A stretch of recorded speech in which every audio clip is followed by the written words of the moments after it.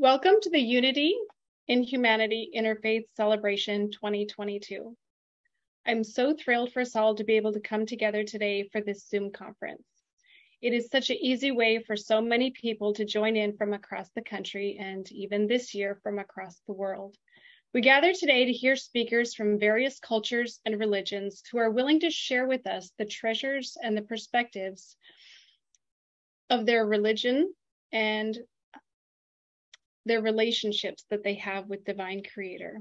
If you haven't already seen the 2020 Unity in Humanity, it is online at restorationarchives.com and also on YouTube. So just a quick reminder, if you can keep the question box for questions only and not comments, so that we don't have to weed through to find the questions. Here's a quick rundown of the day. We're going to begin with an opening prayer from our first speaker, Kevin Kickingwoman, and then he will continue with a presentation he's prepared for us all today.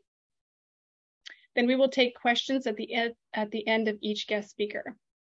Arkham Rashid will speak second, Joshua Hopping third, then fourth, Gail, and we will end with Denver Snuffer and then close with a prayer from Joshua Hopping.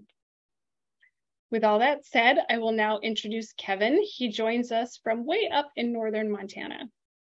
Kevin Kickingwoman is a tribal member from the Blackfoot Cree Nation in Montana. He served in the Navy for 4 years based on the USS Sacramento in Bremerton, Washington. He completed 3 tours overseas and 1 tour in the Desert Storm conflict. He earned his bachelor's degree in Native American Studies and Anthropology, and he graduated from the University of Montana in 2014 with a master's degree in interdisciplinary studies, cultural anthropology, linguistics, and music ethnology. He recently began working at Browning High School as a Blackfoot Native American Studies teacher. Kevin has been raised, lives, and practices his Native ceremonies, traditions, singing, and dancing. He's an active member of many Native societies. His passion for singing has brought him respect, acclaim, and knowledge. His singing, sharing, and teaching others has impacted and enriched many lives. Welcome, Kevin. I'm so glad that you are joining us today. I'm very eager to hear you speak. My mom and stepdad live up on the Blackfoot Reservation, and it is really one of the most beautiful places we've ever been. So thank you so much for opening up this dialogue with a prayer. Take it away, Kevin. All right. Okay, Nick Sukwex. Nitani ki nitaya pi since kasim Kevin toch tu amskapi pikani nistuana coke kakatusia teskini mats toch you. My name is Kevin. My Indian name is Kuki, which means corner, and it's always good to introduce yourself in your tongue. And I come from the southern Pikani, the Blackfeet people and the Pikani people, and it's good to be here today in this format and say a prayer and I'll sing a song and start our day out in a good way. So it'll be good. So, so here's a prayer in my language, and I'll interpret it the best I can. Ayo tishtapatapio. Ayo tapistatuki. Ana tuitapix. Ayo spomitapix. Suitapix. Sach komitapix. Eich tu kiranachis kanatuni. Spomo kina nachkise stitsi na nachkise ikakimatsenan. Nach ikimutsenan. Nach kawatuitaksenan nach kokomatotsenan. Spomo kina nachkunitsenan. Itsitapia pikinitipuchsen. Nox pomos chimoi. Dinnan den unix, ginik sistan en unix, ginachaks en unix. Nox pomos chimoi nipitama, gilochwex, ginitanix. Ixakapi mapi, napata pisa na nikitskin ipin an ichipuxen. Kinapinat dusi, siksik chimatsi, panoch sistakwe apistatuki. Kitsikako memupuma. Nistawat si mani. Iksikimeta si sukinakapi aksuksi patapio misami patapis and O source of life, creator, holy beings, celestial beings, water beings, earth beings. Hear us on this day. Help us. Help me, so that we may listen, we may try hard, so we may pity each other, that we may be truthful and spiritual. Help us so we may know our ways and our languages. Pity us, pity our children, bless them, our fathers, our mothers, our grandparents, our families. Pity our children, they are in need. Help us raise our families correctly. Pray for our languages. Pray for our environment, and pray for this conference, that each and every one of us will learn something from each other, and most of all, respect one another in our ways, that we get to Creator in a good way. We speak to Him, that we say, hey,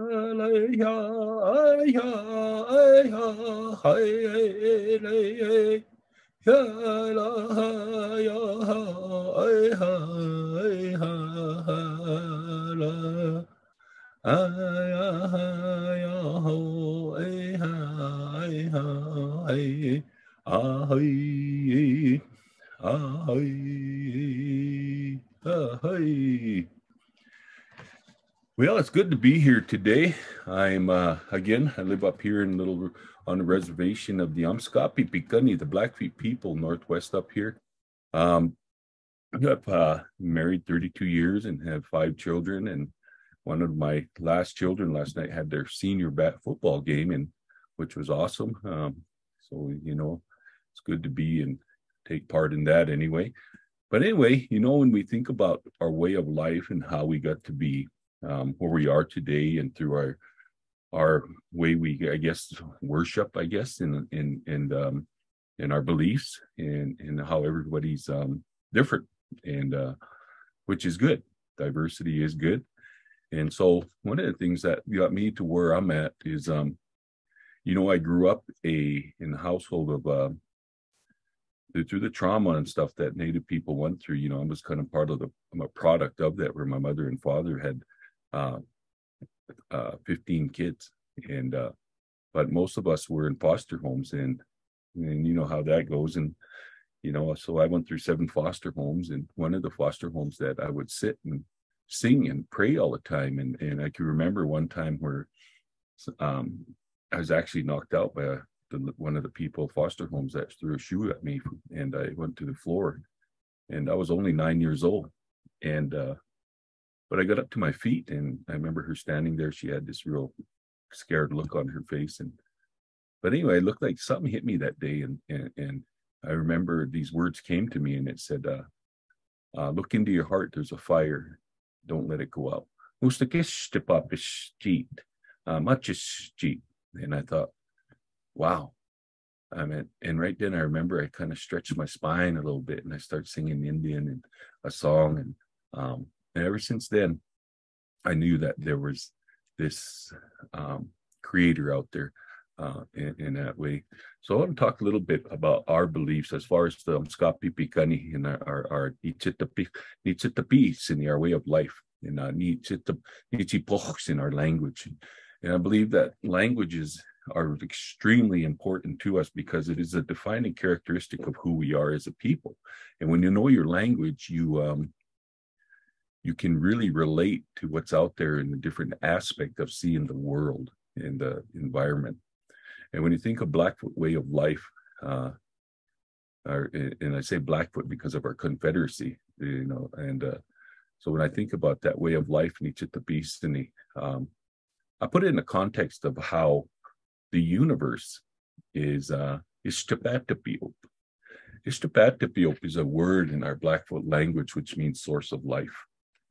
And source of life, we're DNA with the stars and all that. So when we get up, we believe in renewal. Renewal is big for the Blackfeet people and the Blackfoot people. And so when you get up, we renew ourselves every day through our smudge. We call it, and bistach on our tobacco, and sapatsimo, our sweet grass. So we get up and we pray. And through Ishtapatapiop, the universe, which is energy, is out there, I love how a student put it, and we were doing a talk, and I told her, I said, well, what'd you gain from this reading we did? And she said, you know what? We pray to the universe, whereas other people pray to a God. And it's so true, because when you look outside, and Niksukwa is a big word in Blackfoot, it means all my relatives. Basically, that is the trees, the rocks, the grass, everything outside that has life, energy to it. And so that's what this is about when we talk about spirit. And when you think about how Native education was kind of discarded and whatnot, because if you couldn't have data or measure it or whatnot in a day of reasoning, the gatekeepers of the education system, that they disregarded Native education. But we knew in our language, that the energy comes in wavelengths and the things you cannot see, perhaps. And so that energy is why we pray Achimoyi, because our energy, we don't believe in particles and things of that nature, but we believe that it was wavelengths of energy that would come and help heal you, and so on. And so when we get up in the morning, Ishtabatapiop, the universe, Nixukwex, all our relatives, and the Spomita peaks, the above beings, the sun, Kupomiki Sum, not Dusi, are married in our way. They're husband and wife, the sun and the moon. And we have the Iskachikika, the seven brothers, which in the world, other people's world, is the Big Dipper and Mochpakwiks, the lost children, the Pleiades. And we have Uyis, who is Polaris, that fixed star that billions of years it's never moved, which we call Uyis, the belly button of the universe. And Orion Nebula, just Kakatusi, smoking star, Katuyasix, where he came down, blood clot boy came down and rid this world of evil. And all these star stories that we have, we use in our ceremonies, and a lot of them where our stories come from, our ceremonies, bundles and whatnot, our sacred item, Staniques, is those bundles, they're alive. And that's where they come from those star stories, Venus and Mars, Bai and Episuat's morning star. And so then we call upon those above beings to help us meet the peaks. Then we call upon next the Suita peaks, the water beings, the beaver, Shistaki, we got beaver bundles, Shistaki Queeniman, they call it. And we do that ceremony of renewal once a year too. We renew ourselves. We call upon the fish, the mamiks, everything under the water, everything, the otter, Emanisi. We call it all these beings to help us in that day, when the streams and lakes and oceans and whatnot, everything under those beings of that energy to come help us today. Then we call upon Sachgumita beings. That's those beings here on this earth, the human beings, the animals, the grass, the trees, the ducks, everything, the birds, you name it.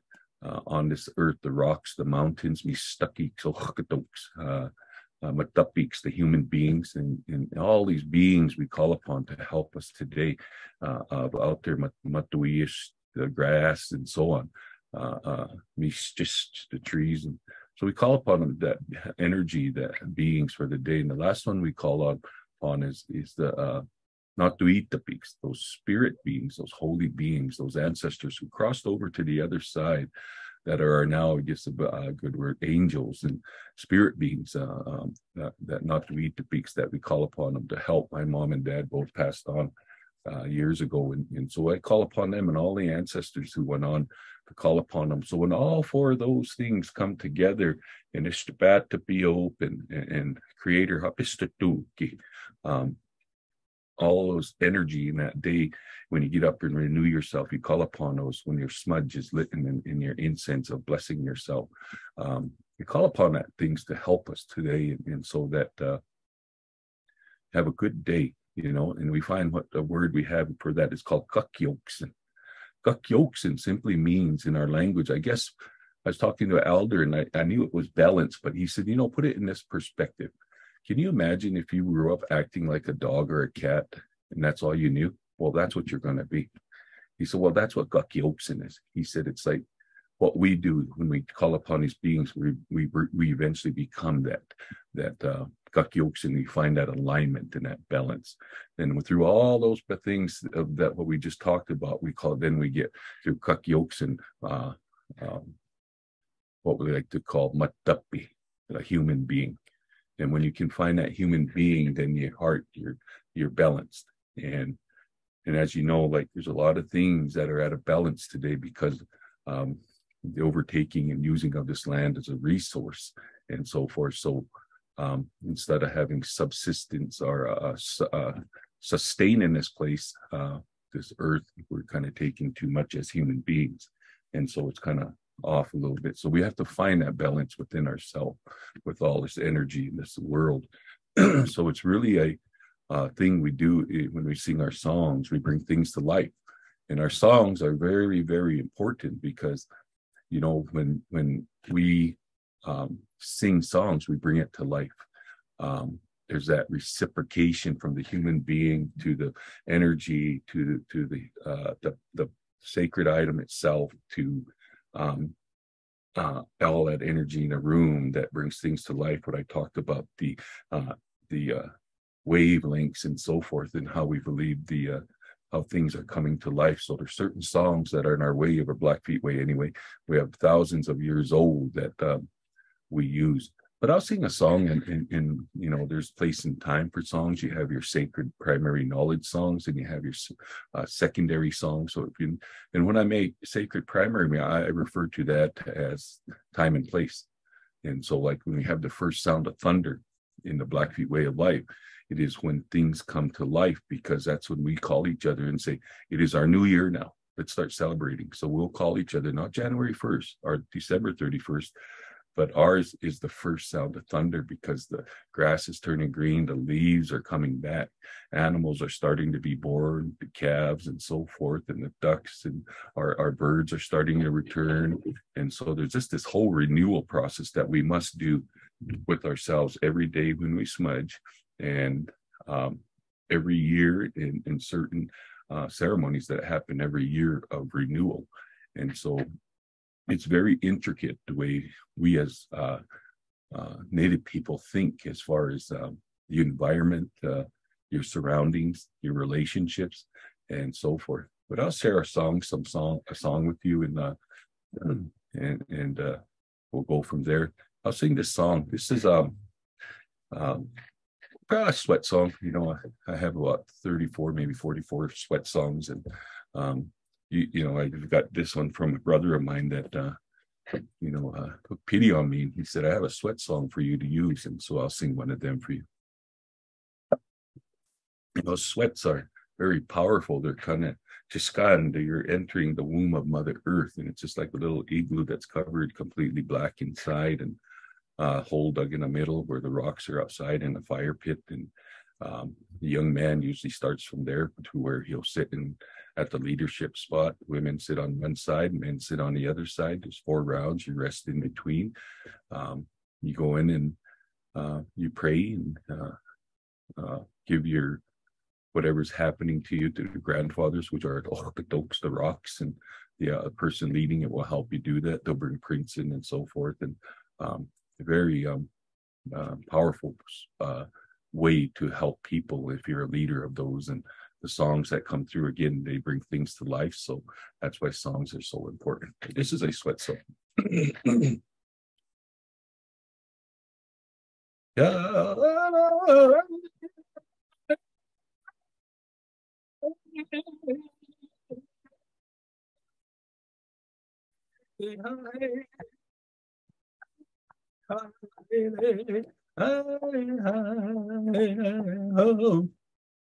Oh,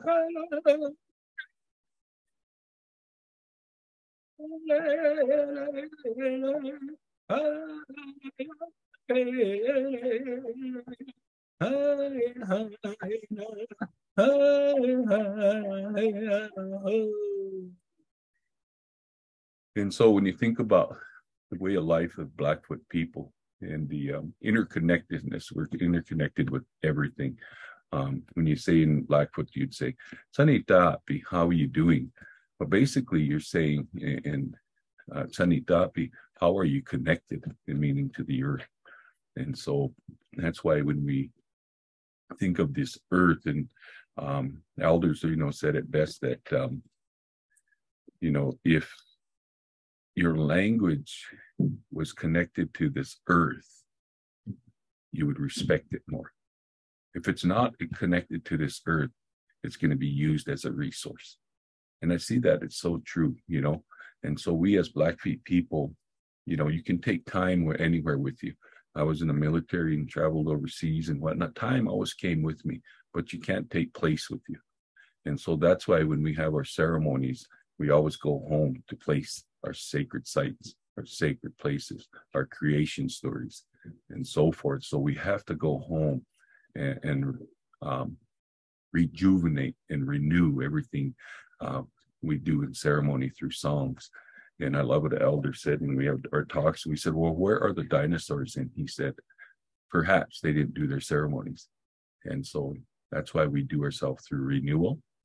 We practice those ways of getting up in the morning and saying our blessings for everybody. And we never pray for ourselves. In the Blackfeet way, other people supposed to do that for you. And so on. And so how we get our transfers and stuff. So that's what sustained me throughout my life is practicing our ways of renewal, giving, compassion, empathy, and just knowing that there are so many ways to get to Creator,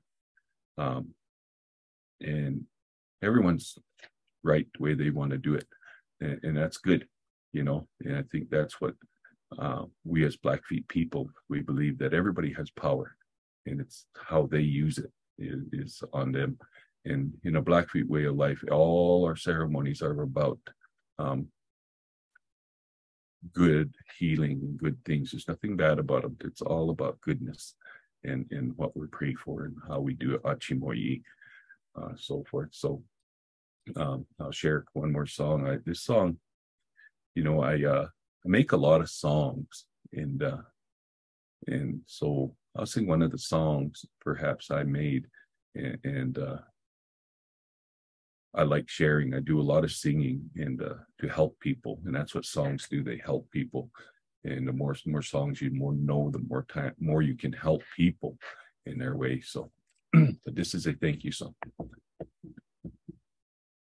Hey oh hey hey hey ha hey hey hey ha hey hey ha hey hey hey ha hey hey ha hey hey ha hey ha hey oh hey oh hey hey hey hey ha hey hey hey ha hey hey ha hey hey ha hey hey ha hey ha hey hey ha ho hey hey ha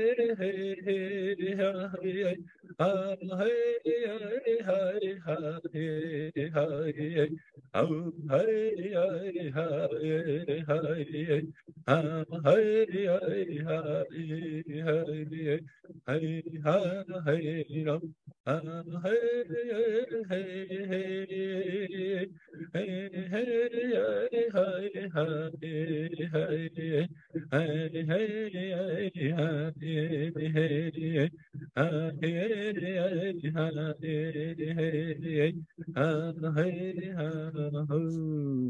So there's songs for everything in our ways.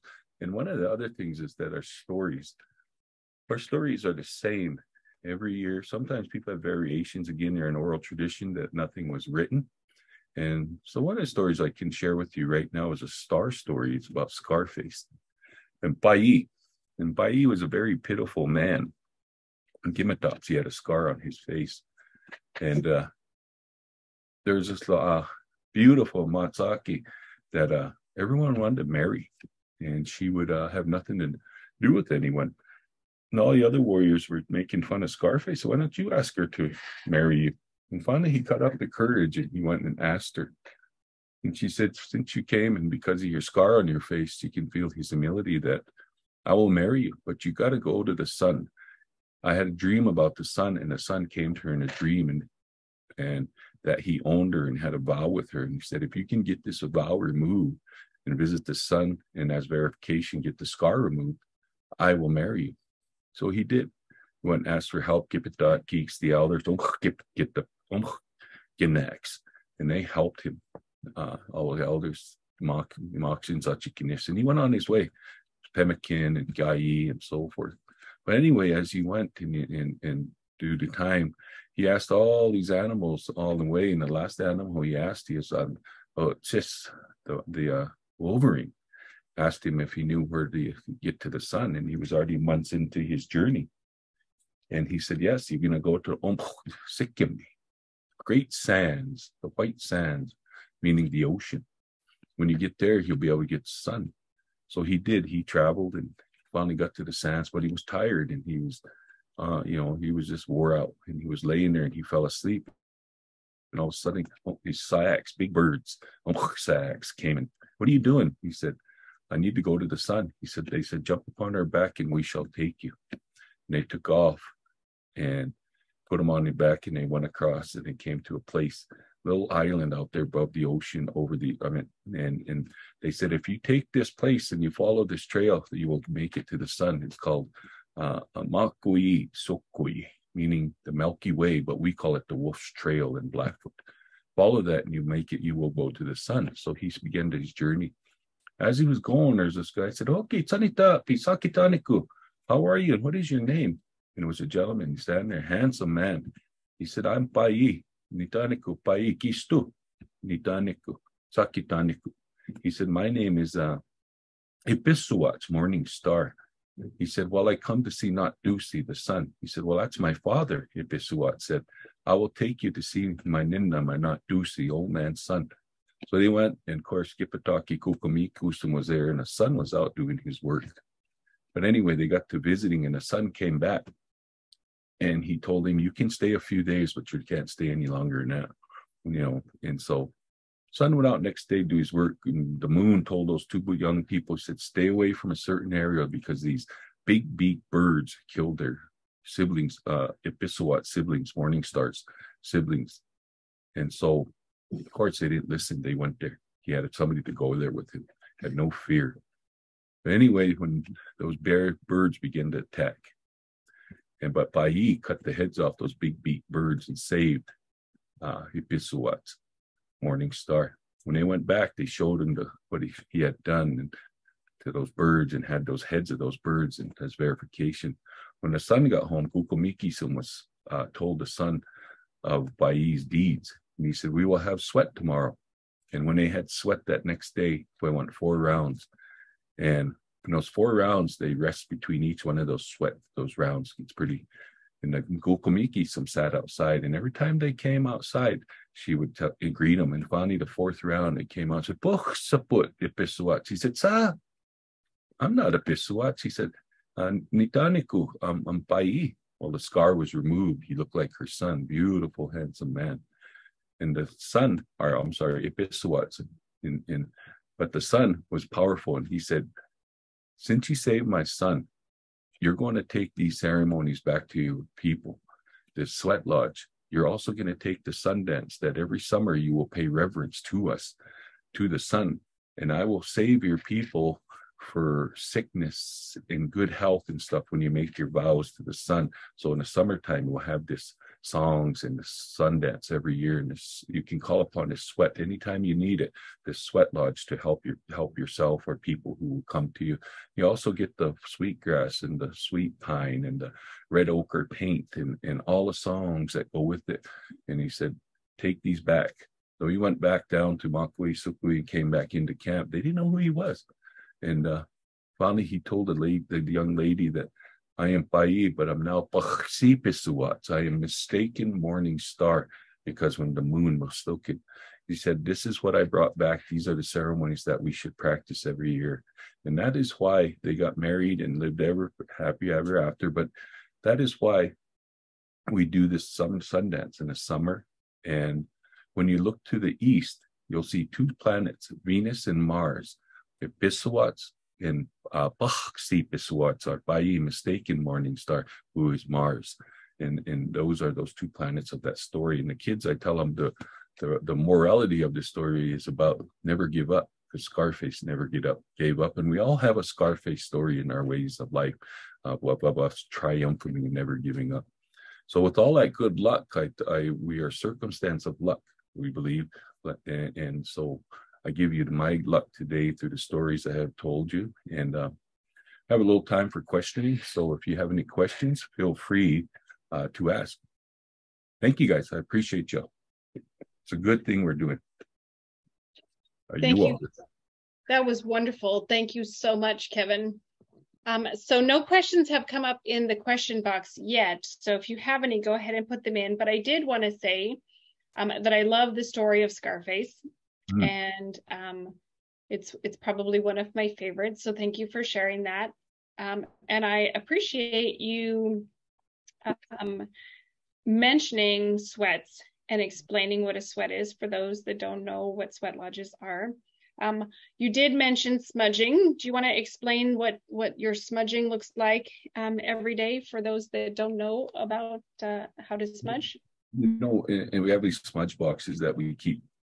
I don't have one here, but by my bedside. And I also keep one at school where I work, so kids have it. But, it's a little wooden box that is made. And they have bear Misinski, badger dirt we use. And so we take that badger dirt, we put it in there, then we light our coals. Then we put Sopatsino, the braided sweetgrass, in there with Katoyes, sweet pine, if you want to use that too. And those are the only two we use as Blackfeets. Some people use sage, other things, and this was what I told we use. But anyway, we take that smudge and it's purification. You're cleaning your body. You take it, and when I smudge, I always touch my ears first, that I listen good today. Then I touch my mouth, that I say the right things today. My mind, that I think good today. And then I go 4 times over my body each side with that smoke touching it. And each time, then I touch my heart at the end.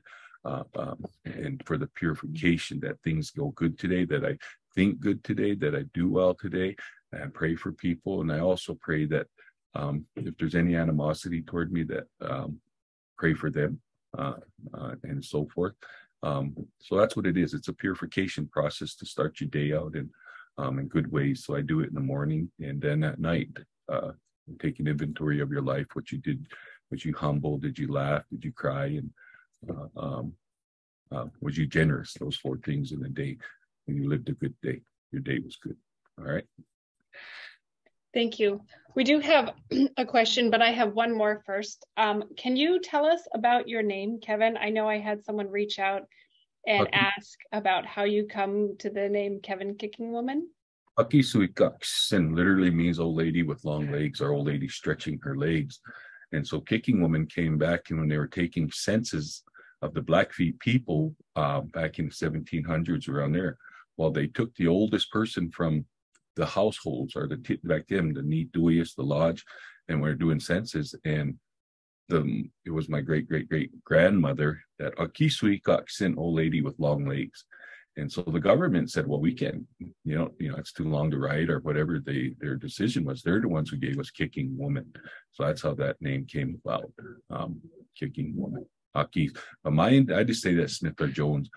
My Indian name is Gugi, corner post. I took my grandpa in those wagon days in 1904 and he was born at a corner of a fence in 1904. So they called him Kuki. That corner post, it's a strong name. Like it holds up. It's at that corner.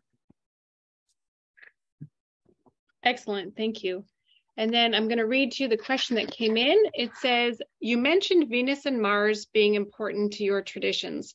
Those planets are also important to nearly all ancient cultures. In addition, the planet Saturn is a central figure in those cultures. Does Saturn figure in your central tradition, in your cultural tradition, excuse me? If so, how? No, I have never heard anything about Saturn. Not to say that I don't, because again, we're just like the little dot in this of what we know. There's so much to learn, and but I've never heard Saturn. Not to say there isn't, but I've never heard anything. Okay, thank you so much. So I'll give it just a minute for any other questions to come in.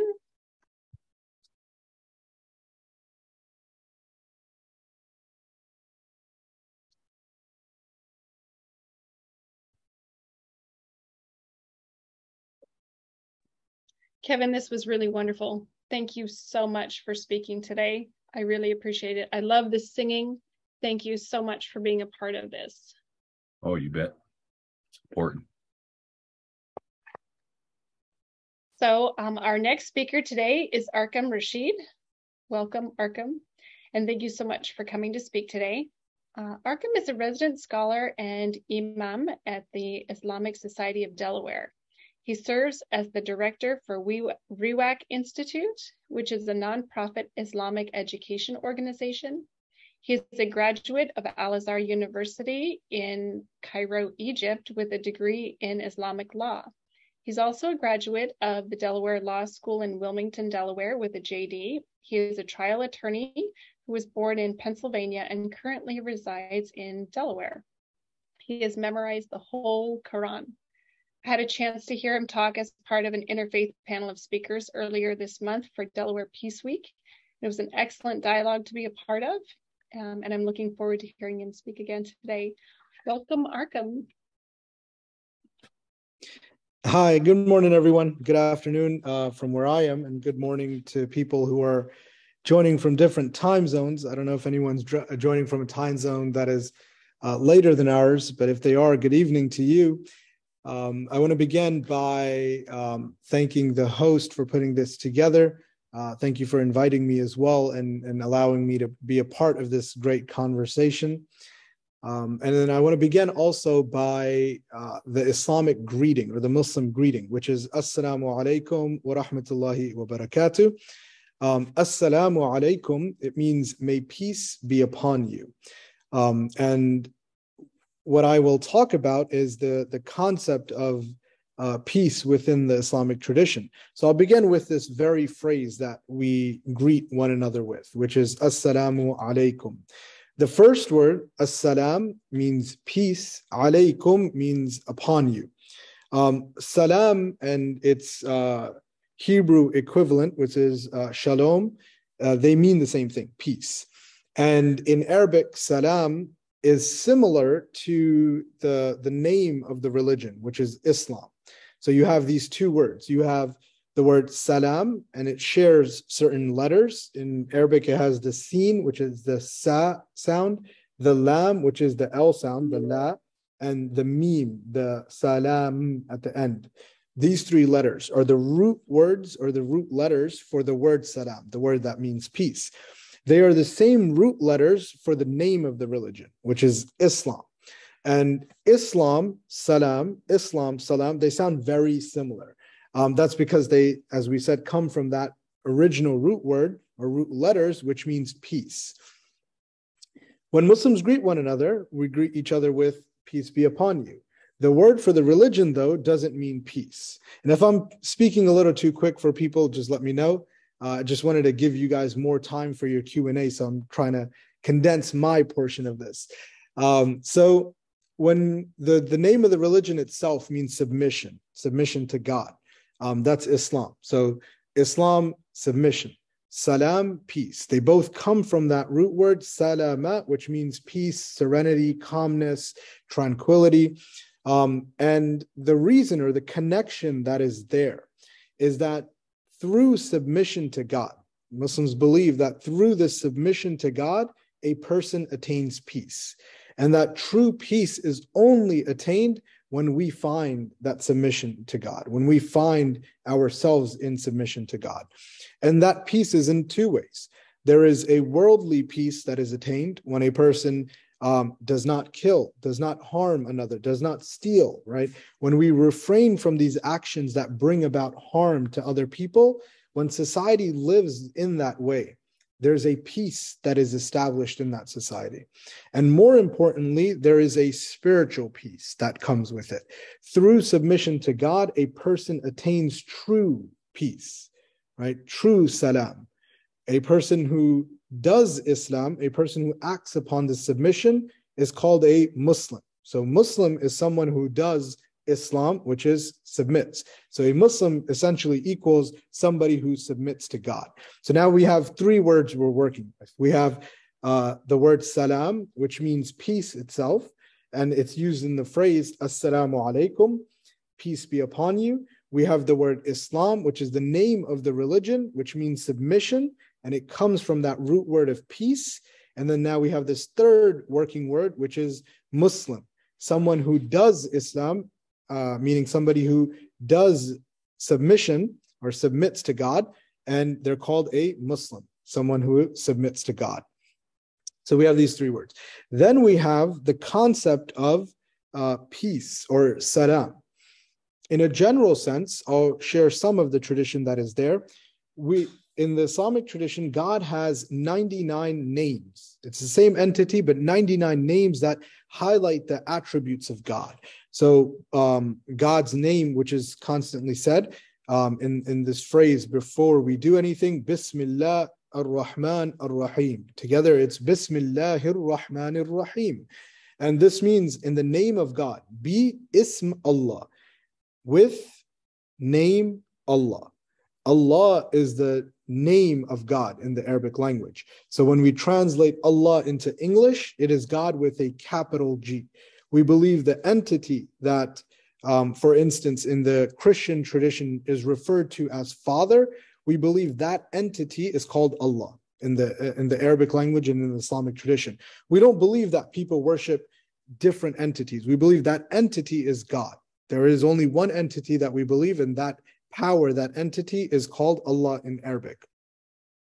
And sometimes from the Islamic framework, for example, the difference between Christianity and Islam is we don't believe that entity has a son. We don't believe that anything can be associated with that entity. So we believe that entity is an absolute power, and that there is no other God but God. And that's the common phrase that is said. So God, or Allah, has 99 names, and these highlight the attributes of God. Two of the names I mentioned in the phrase that I did, be ism Allah, Bismillah, in the name of Allah, Ar-Rahman, Ar-Rahim, the most merciful, the most compassionate, right? These are two names of God. So you can call upon God as Ya Rahman, oh the most merciful.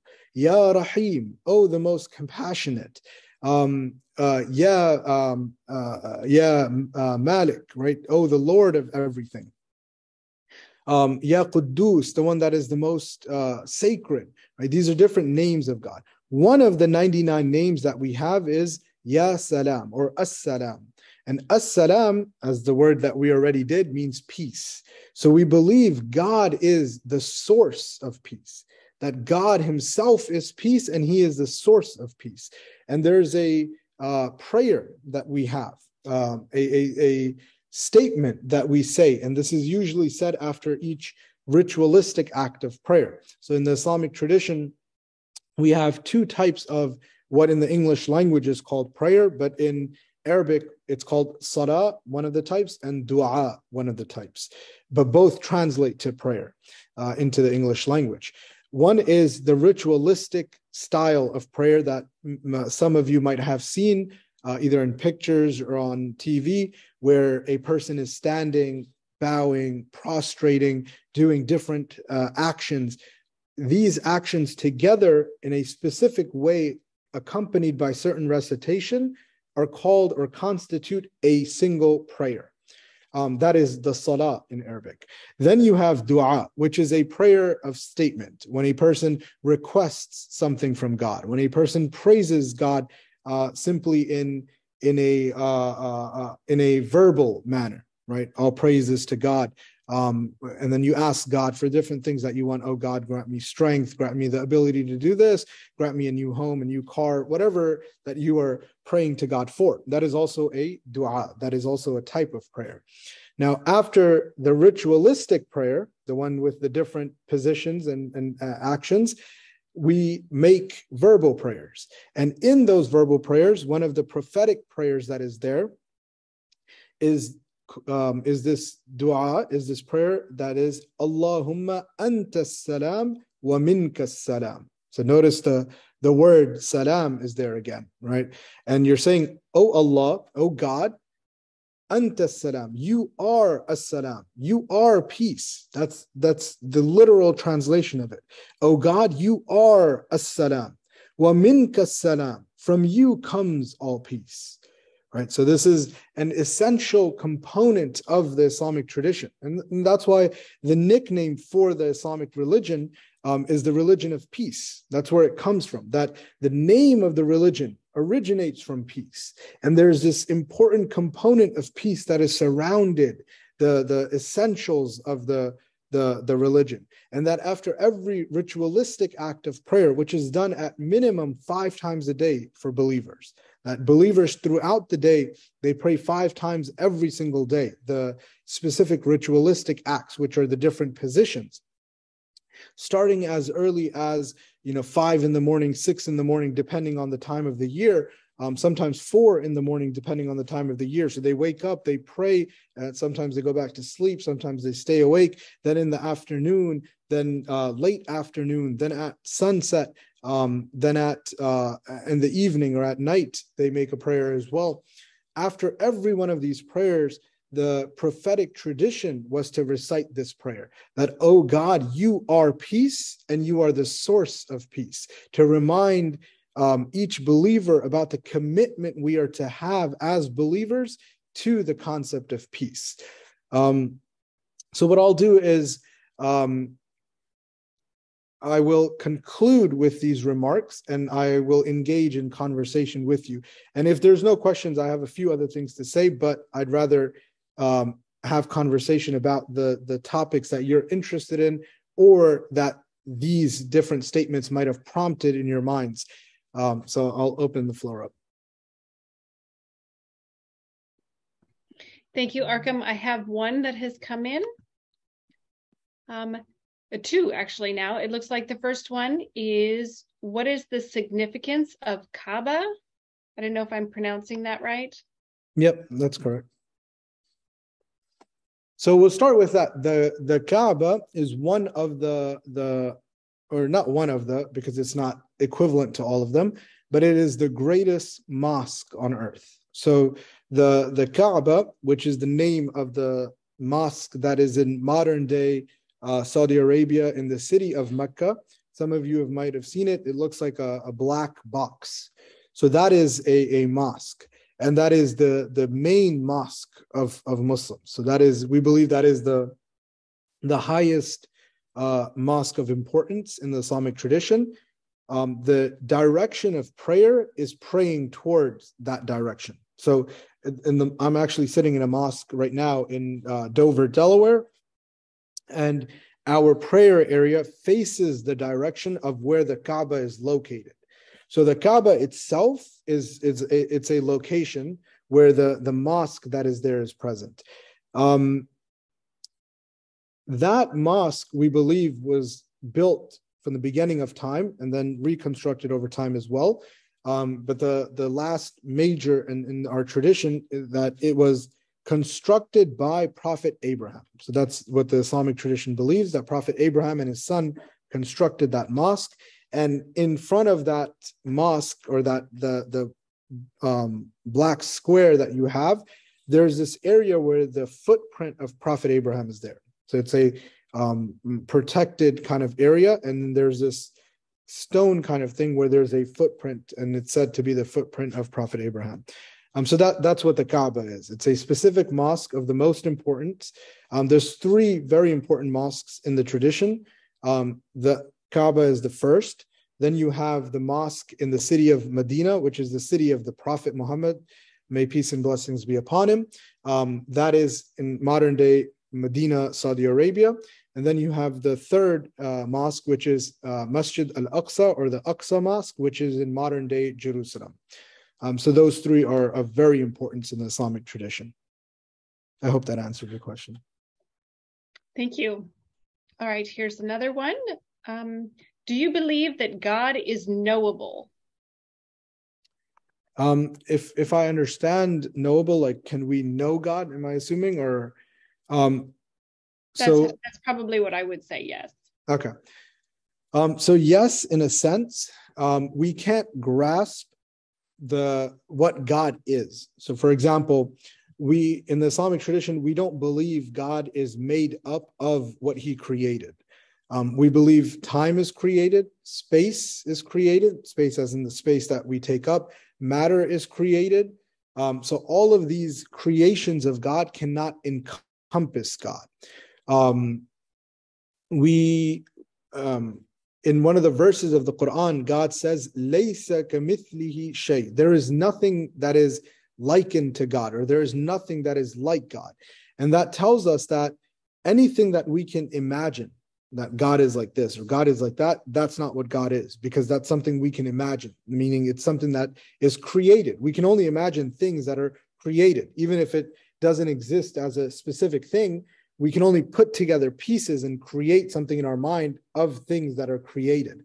But God is not something that is created. God is something that always is. It's a necessary being, that God always is, God always was. And there's descriptions of God that we know through revelation. So God is the most merciful. God tells us in the Islamic tradition that His mercy overcomes His wrath or His anger. That God's mercy is greater than any wrath that God has. We know God is the most just. We have these descriptions of God in the sense of His qualities or attributes. But our knowledge about God is limited in that sense in the Islamic tradition. If you notice, if you ever go into a mosque, or let's put it this way, there isn't a single mosque on earth that will depict God. There just isn't. It's not in the Islamic tradition. There is no depiction of God. There's mosques that would have Arabic words that describe the qualities of God, but there is no actual depiction of God. I hope in a general sense that answered your question as well. Thank you. All right. Next one, it says the Jewish and Christian traditions look forward to a time of peace and harmony, united by devotion and submission to God. Your discussion of peace and submission to God sounds parallel. Is there an Islamic tradition of an end time transition from bitterness to peace? Okay. So actually, I'm reading the question as well, because I think there's multiple parts to this. Harmony united by devotion. Yeah.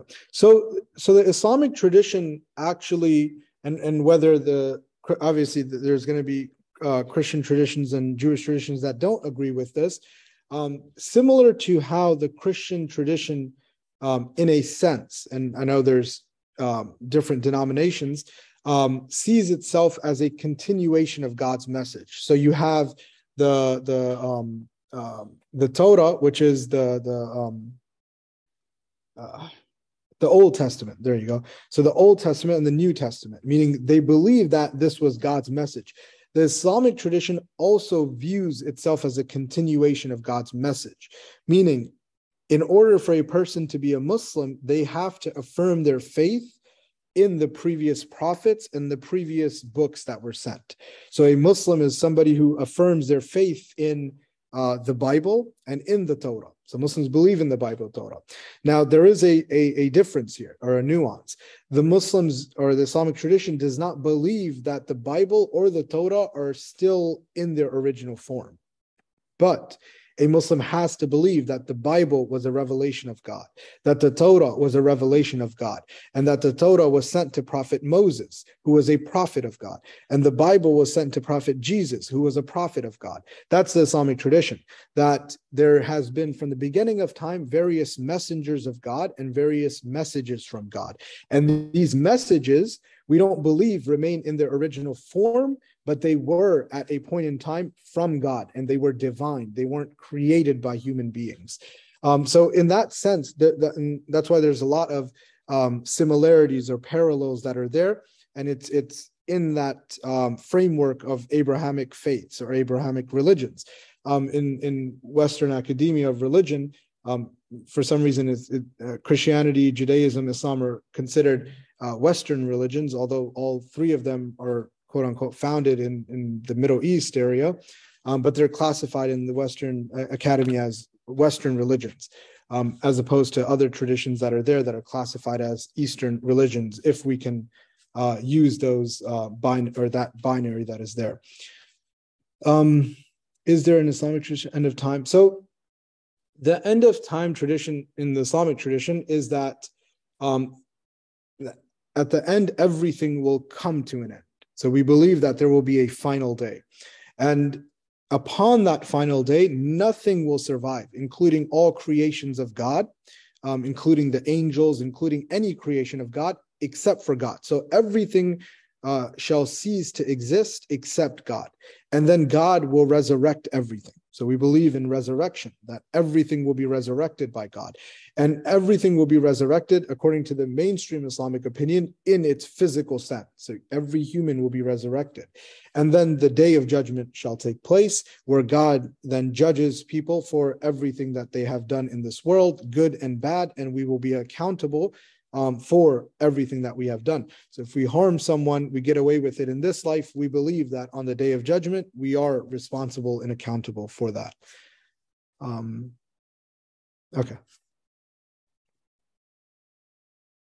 There's a lot of questions in there. Arkham, do you want to go through? It looks like you have about 12 minutes. If you want to pick and choose, or do you want to hit them one at a time? I'll just look at let me see what's I'll try to go in order. Let me see where we were. What is the connection between mankind and Allah or God, and why are we here in this mortal experience? So the connection in a general sense between God and Allah is that we are the creation of God. We don't believe that we're part of God, so we're not divine in any sense. We are creation of God that God created. Now, we do believe that human beings are in a certain sense, if I can use this in a way not to imply that other creations don't have this. We believe that we are dignified in a certain sense. So we believe human beings are more dignified than other creation of God, or that there's a preference of God that is given. Now, this is present in other religious traditions, such as Christianity has a concept of this as well, and other traditions do not have this concept. They believe in an equality of all creation in a general sense. However, we believe that human beings are placed upon earth as the caretakers of earth, that we are given the benefits of the creation that is around us. So God created, vegetation, plants, animals, whatever it may be, for the benefit of humanity, but not for the purpose of human beings kind of taking advantage of them, but rather as caretakers. So they're there for the benefit of humanity. So we eat from the earth, we eat from what God has created, but it's not there for our advantage to oppress, right? That goes into oppressing other creation of God. But we are here as caretakers of the creation that God has created, in that special preference that is present in the Islamic understanding. There's an explicit verse in the Quran where God says, verily we have dignified the children of Adam, which refers to the human race. All right. What major religious ceremonies do you perform? For example, Christians perform baptism, remission for sins. Any? So we do Friday services, which is similar to the Christian Sunday service, where we have a sermon and then prayers. We have daily prayers as well. People can pray at home, or they can come to the mosque and pray. We don't have a concept of baptism, but we do have the shahada. So when somebody becomes a Muslim, when somebody becomes a believer or converts or reverts, whichever of the words people use, to the religion of Islam, they utter the shahada, which means there is no God except God, or God with a capital G, or Allah. There is no God but Allah, and the Prophet Muhammad is the last and final messenger and servant of God. So the Prophet Muhammad is not understood as a divine being in the Islamic tradition, rather one of the various prophets that were sent by God, and he is a human being. He is not a divine related being to God. That enters the person into the faith. That doesn't need to be a public thing. They can say it at home and group of friends or around some people, but usually people like to come to the mosque and do it in front of the congregation. So we do that as well.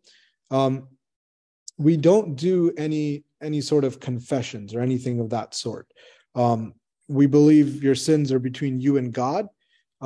People should repent for their sins. If their sins had a worldly effect, they need to rectify that worldly effect. So if somebody stole $100 from somebody, they got to repent to God and also ask forgiveness from that person and make that person whole again. All right, I'll move to the next question. Just let me know when my time is almost up, when I have 2 minutes, because I'll keep going until it's the next person's time. I should have took a shorter time than I did based on the amount of questions. I'd like to better understand the importance of interpreting the Quran through the lens of the Prophet Muhammad, teaching how transmission problems. Okay, so that is a very I don't know if everyone can see the questions. In that case, I'll read it out loud.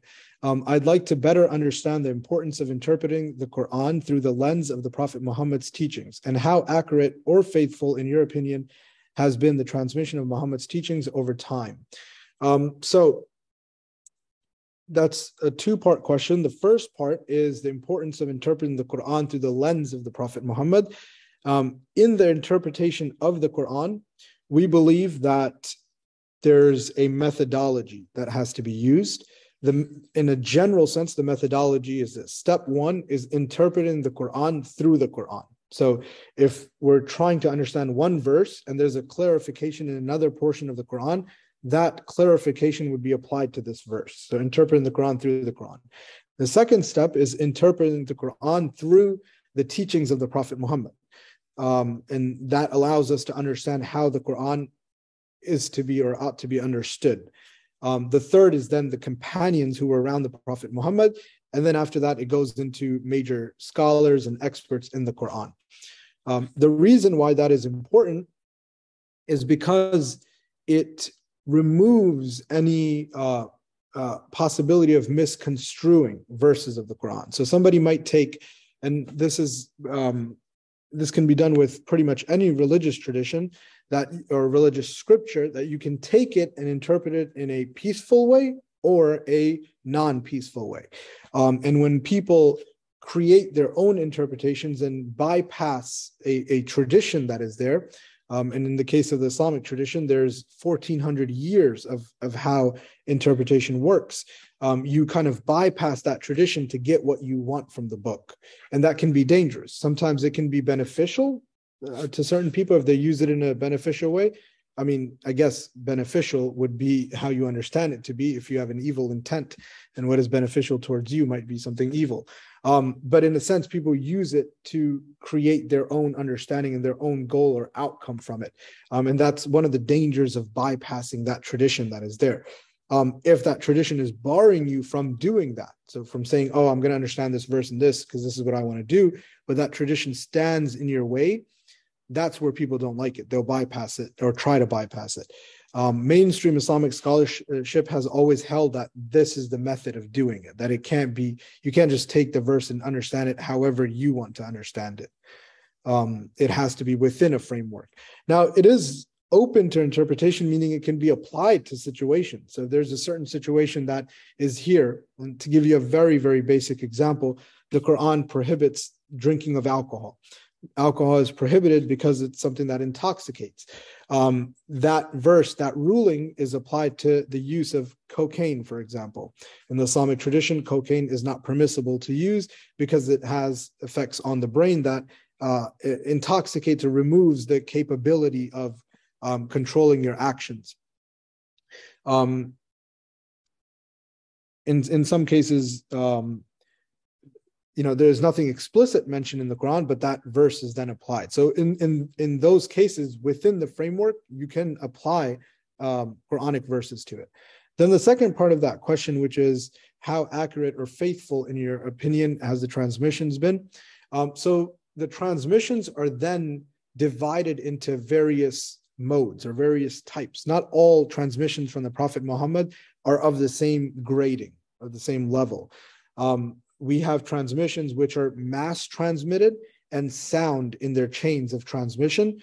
Those are accurate. According to mainstream Islamic belief, those are considered accurate transmissions. Then you have transmissions which are sound in their transmissions, but not as massly transmitted. That is still considered sound for interpretation, for use as a secondary source in the Islamic tradition, or use as a general source, depending on what is being established in the tradition. And then you have transmissions that are considered weak, and they're only allowed to be used in certain cases. So, for example, if the prophetic tradition encourages something that is generally a good deed, a good act, it's considered permissible to use. So we have various traditions that encourage feeding the poor, taking care of the orphan. Even if they're weak in their transmission, right, it's permissible to use because the goal of the transmission, the message of it, falls within the teachings of the Islamic framework. So then it would be permissible to use. However, if a weak transmission tries to establish a practice that is not found, so if the practice says, let's go stand in the sun for 2 hours to worship God, that is not a practice that is found in the Islamic tradition. A weak transmitted hadith, what's known as a prophetic transmission, would not be able to establish that practice. Okay. Arkham. Is my time up? We've hit our deadline, but it gets me to thinking there are a lot of questions here that haven't been able to be answered. So any chance you would be willing to leave an email or announce an email for people to send their questions to directly? So email is going to be difficult because these questions are like long essays that I have to write out. So I don't want to make any promises, but what I can do is I can set up a time for an hour block of Q&A, and I'll send you the link and you can just send it to everyone. So whoever's interested in joining that, I'll just do Q&A during that time. That would be excellent. Thank you so much for offering that. Of course, no problem. Okay. Thank you for having me here. Yeah, thank you so much for coming. I really appreciate you coming and sharing with us today and taking those questions. Before we go to the next speaker, I did get a question that rolled in for Kevin Kicking Woman, and I wanted to run that by him real quick. Kevin, the question says, I have a question for Kevin Kicking Woman with long legs. Do you honor any of the traditions of the Great White Healer that came among your people 2 millennia ago? That's a good question. Of course, with the atrocities that happened with Native people, and just to be frank and blunt, I remember when I was at a thing with I was a symposium of leaders and whatnot. We were talking to, again, we always talk to our elders. And I fought with this question all my life because going through 7 foster homes and because of the boarding school era of what happened to Native children and my dad and mom, of the mental, physical, sexual, emotional abuse that these churches have done. I used to, I'm going to say for myself, used to believe in Christianity.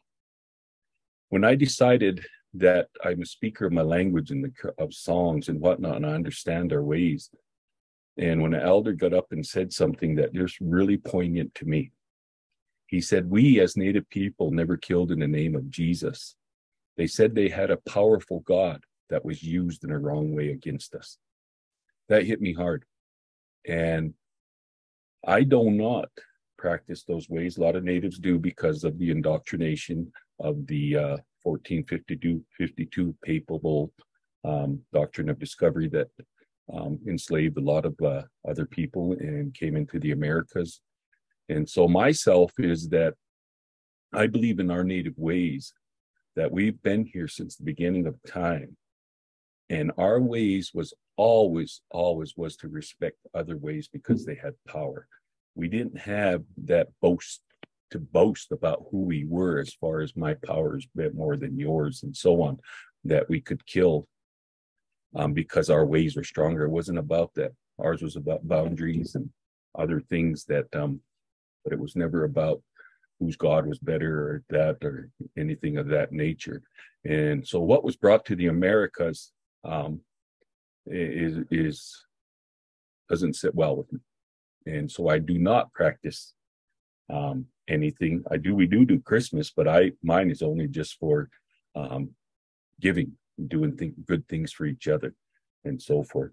I practice my ways, and that's who I am. I'm Nitsitipi, I'm Skapi Pikani, I'm a real person, and I'm a Blackfeet man, and that's what I do. And there's a lot of other natives that are indoctrinized in Catholicism and Pentecostal and all these other religions, and we don't even refer to our way of life as religion.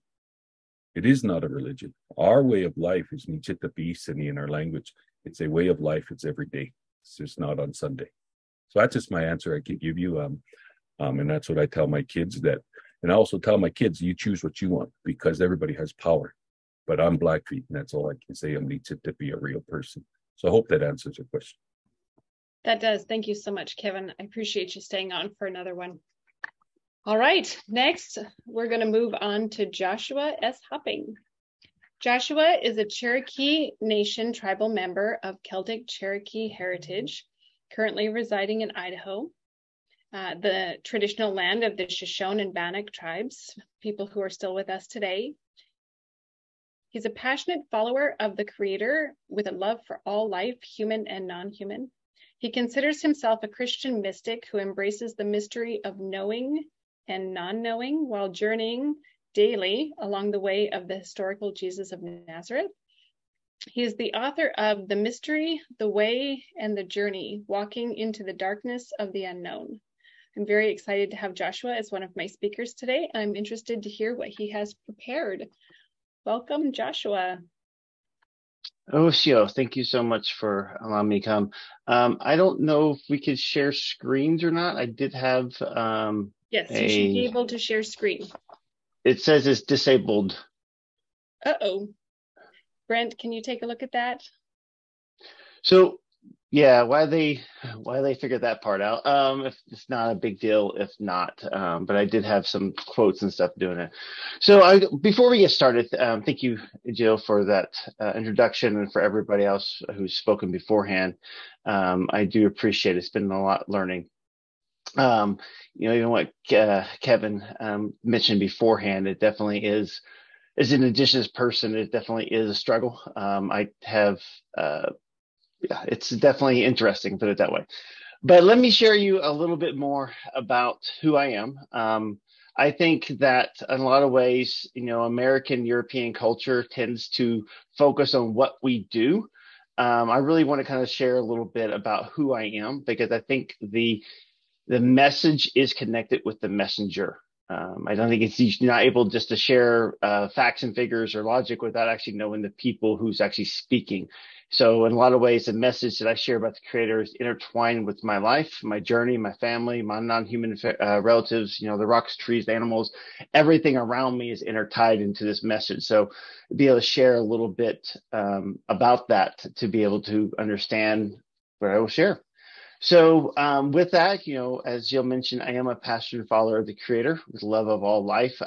Really, I kind of emphasize the human and non-human. It's been kind of so much of the time we tend to focus on just our human relatives, and it's like we really do have to realize that we are interconnected with all, everything. The rocks, the trees, life, plants. It's like we're all part of this life deal. I am a Cherokee Nation tribal member, deep roots into the Cherokee Reservation down in Adair County on Mission Mountain area, connected with the Langley family. If you are anybody from the Cherokee, that area. My family is a multi-ethnic family. As you see, my skin's a little white, so we've intermarried in with some of the English and the Scottish and Germans and such. We have African Americans, Puerto Ricans, Hispanics, there's Crow, there's South Koreans, all within my extended family, because humans are humans, and we will sometimes find mates on a lot of places, which actually then helps us to share and hear from the various traditions of those ethnicities that kind of pulled together, even though we're trying to keep our own as well alive. As I said, I had a picture, again, it's kind of not working, but I was to share a picture of my lovely bride. I've been married for 22 years, and I have three wonderful boys, 12, 7, and 4, which keeps me going. And then I have my non-human, my animal relatives. I have like 6 chickens and a dog, and we have a garden that we grow. We try to kind of live in union with each other, which is also part of coming in. And, though I grew up in the Cherokee and even on the Osage Reservation in Oklahoma, I have been living in Idaho, which is the land of the Shoshone and the Bannock people, which has been a really good sojourn out here for the last 20 years. Now, again, as part of my life, I've had my work life and professional life has been in the online brand protection world, doing anti-counterfeiting and trademark abuse. But I've also served as a pastor and a church planner. And I've also been an author. As Jill said, I've published a few books, most notably The Mystery, The Way, and The Journey, Walking into the Darkness Unknown. So that's a little bit. It looks like you should be able to share now. You want to give it a try? I will. Oh, excellent. Perfect. See if that comes through. Can y'all see the screen? Is my screen coming through? Perfect. All right. Well, I will skip ahead a little bit on this one. You can see my wife. I usually show my pictures of my kids, but they're not around. This is the land of the Shoshone Bannock people in Idaho. It really touches my heart, some of the books. But the keeping in with time, I really want to talk a little bit about the land of my youth. When you grow up, the land speaks to you. The land will actually help you understand how you relate to the Creator. There's something that's actually in there. And when I grew up in kind of the foothills of Ozarks, there on the Cherokee Res, the Ozark Mountains, always say, are kind of their old mountain. They're rounded with age. There's like little hollers, and there's trees, and there's vegetation, and there's all this thing all around you when you're coming. And if something falls to the ground, within 3 years, it becomes dirt and it comes into it. In fact, this right here, this is my great grandfather had built this barn, and it was considered the new barn when I was growing up. And as you see over the last, 15, 20 years, it's grown up, and it's like, that's the way of the land. You're growing up with it. Now, as I think about that, I actually think that a lot of times in America, Christianity kind of gets into that, because I've talked about myself being a Christian mystic. And I think sometimes Christianity in America is like, it's like overgrown with all of these trees and all this stuff around us that we just kind of like, okay, it's there without actually taking a look at it. When I was a child in Oklahoma, I would look at the rocks, and there's these fossils in the rocks, the limestone. And I spent hours looking at it, kind of staying there. And it's like, it's digging back under the thing to look under the surface. And when I say that, I think Oliver Clement says it's great. He says, not only Christianity is something strange to people today, but it cannot even attract by the strangeness, because people are familiar with the dissertations and characteristics of it, which are constantly being hawked around. It is painful. I think Kevin shared about the abuses of the boarding school and stuff, and that is a huge pain. And there's days that I don't want to even be considered a Christian because of the abuses to my own family, my own people that happens. But then there also is something in there as well. And I'll get to why I still am a follower of Christianity, why I use that terminology. But I just want to say, unpack it a little bit, because I think the word term Christianity can be a negative, toxic term in some ways. John Claude actually said that Christianity is an Oriental religion and mystical religion. And then, which I would even go on to say that it's not so much a religion as it is a way of life. It's a way of focusing on Jesus of Nazareth. Bishop Callisto Ware actually says this. He says, Christianity is more than a theory about the universe, more than a teachings written down on paper. It's a path on which we journey. It's the deepest sense of life, a way of life. And this may sound strange to some people, because again, I know there's a lot of stuff, dissertations being thrown out there, but I think when we look back through the layers, we look through, the forest, and we get beyond the forest, and we really start looking and paying attention to the mountains and the rocks and the trees that are coming in there. We really kind of start seeing that there's something deeper that's beyond the dissertations that are actually been twisted. They're almost a bastardization of the faith in so many ways, but it is following of Jesus of Nazareth as a way of life. John the Apostle once said, he goes, I'm not writing you a new commandment, but an old one, which you've had since the beginning. The old commandment is a message you've heard, and I'm writing a new commandment, and this truth is seen in him and in you, because the darkness is passing and the true light is shining. Creation is good. Life is good. I think there's this thing of where the Creator has left a spark within each of us. We were created in his image, or in her image, if you want to use that terminology, or they image, if you want to use a neutral pronoun. I don't think the pronoun matters. But when you look at the Creator, I think the Creator, when she left this image into us as we walk through it. And as being to come back to those original teachings of life, of walking in that path, is getting beyond just the intellectual thinking of, oh, it's Sunday or this or that. It's a way of life. It's how do we do it? There was, I think in one way, it was talking about our spirituality it's in the mundane things. It's how do we wash our hair? How do we drink our coffee? How do I talk to my kids? How do I treat my animals? How do I treat my lawn? How do I, all those things is that way of life that comes in there that I think is very important to be able to have. And it's that which I think is really powerful in that way. So, and I think also King David, this is more the Hebraic, that tradition that's kind of been part of what's now called Christianity. It says that the heavens declare the glory of God. The skies proclaim the works of his hands. Day after day they pour forth speech, and night after night they reveal knowledge. They have no speech, they use no words, no sound is heard for them. But their voice goes out into all the earth, and their words the end of the world. And that's that thing of the Creator has left her fingerprints throughout it. Now, when it comes to why the core of Christianity, the core of why even I, as a indigenous person, still kind of follow this, is it does come down to Jesus of Nazareth. And what I mean by that is I really think that there's something really special about Jesus of Nazareth in that he was the Creator. It was this mystic experience of this mystery thing of where the Creator actually became created to be able to help us through. John says, the beginning was the Word, and the Word was with God. The Word was God. He was with God in the beginning, and through him all things were made. Without him, nothing else had been made. In him's life, and that life is the light of mankind. The light shines in darkness, and darkness has not overcome it. The Word became flesh and dwelt among us. We have seen his glory, and the glory of the one and only Son, who came from the Father, full of grace and truth. It is this sense that the Creator became the created. One of the great saints of yesterday, the early church, says, let him or her marvel at what so ordinary means divine to be manifest to us, that by death mortality has been reached to us all, and that by the Word become man, the universal providence has been made known. It is giver and ticker of the very word of God. For he's made man that we might be made man. Or he was made man so we might be made God. He has manifested himself into a body that may receive the ideal of the unseen Father. He has endured the insolence of man so we might inherit immortality.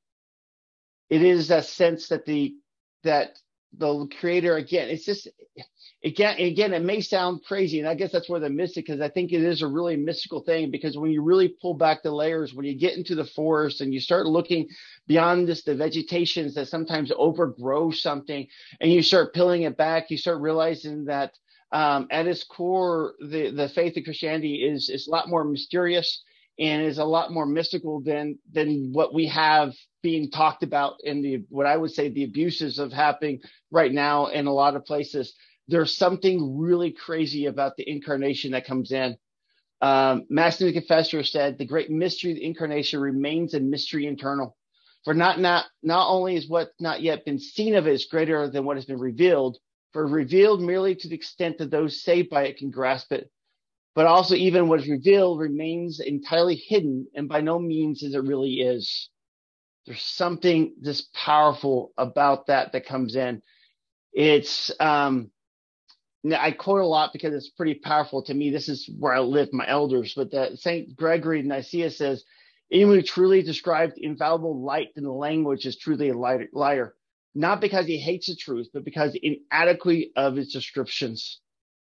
Or even in more modern times, Peter Rollins would say, that which we cannot speak of is the one thing about whom we must never stop speaking. So to me, it's living in that Ozarks, it's living in those mountains where you're going through the woods and the trees and the vegetations, and you're looking, and sometimes you can be overwhelmed by this. But when you start looking deeper, you start looking and seeing, you see this mystical element, this element of the incarnation of like, what do we do with Jesus of Nazareth? Was he a man? Was he a God? Or was he this? Was he that? And unpacking what that is. And that to me speaks the incarnation of being able to say that there's something powerful about that helps me in my way of life, that I deal with everything I do, even how I talk, how I live my life. And yet I understand the mystery that whatever I may say it's inevitably falls short. It can never, ever match what the reality is. That's why it's like, I will always be a liar, because it can never really describe it. Not begin because I'm trying to lie, but because I can never, words cannot even capture the creator of what that is. But I must continue to talk about it.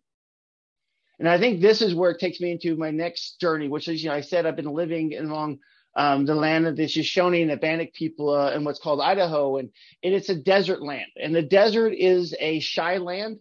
Life stays hidden. Things don't change fast. The paths that you see in these pictures, they will be there for years. There's something that comes with it. Wagon tracks from the Oregon Trail, the mid 1800s, are still visible to today.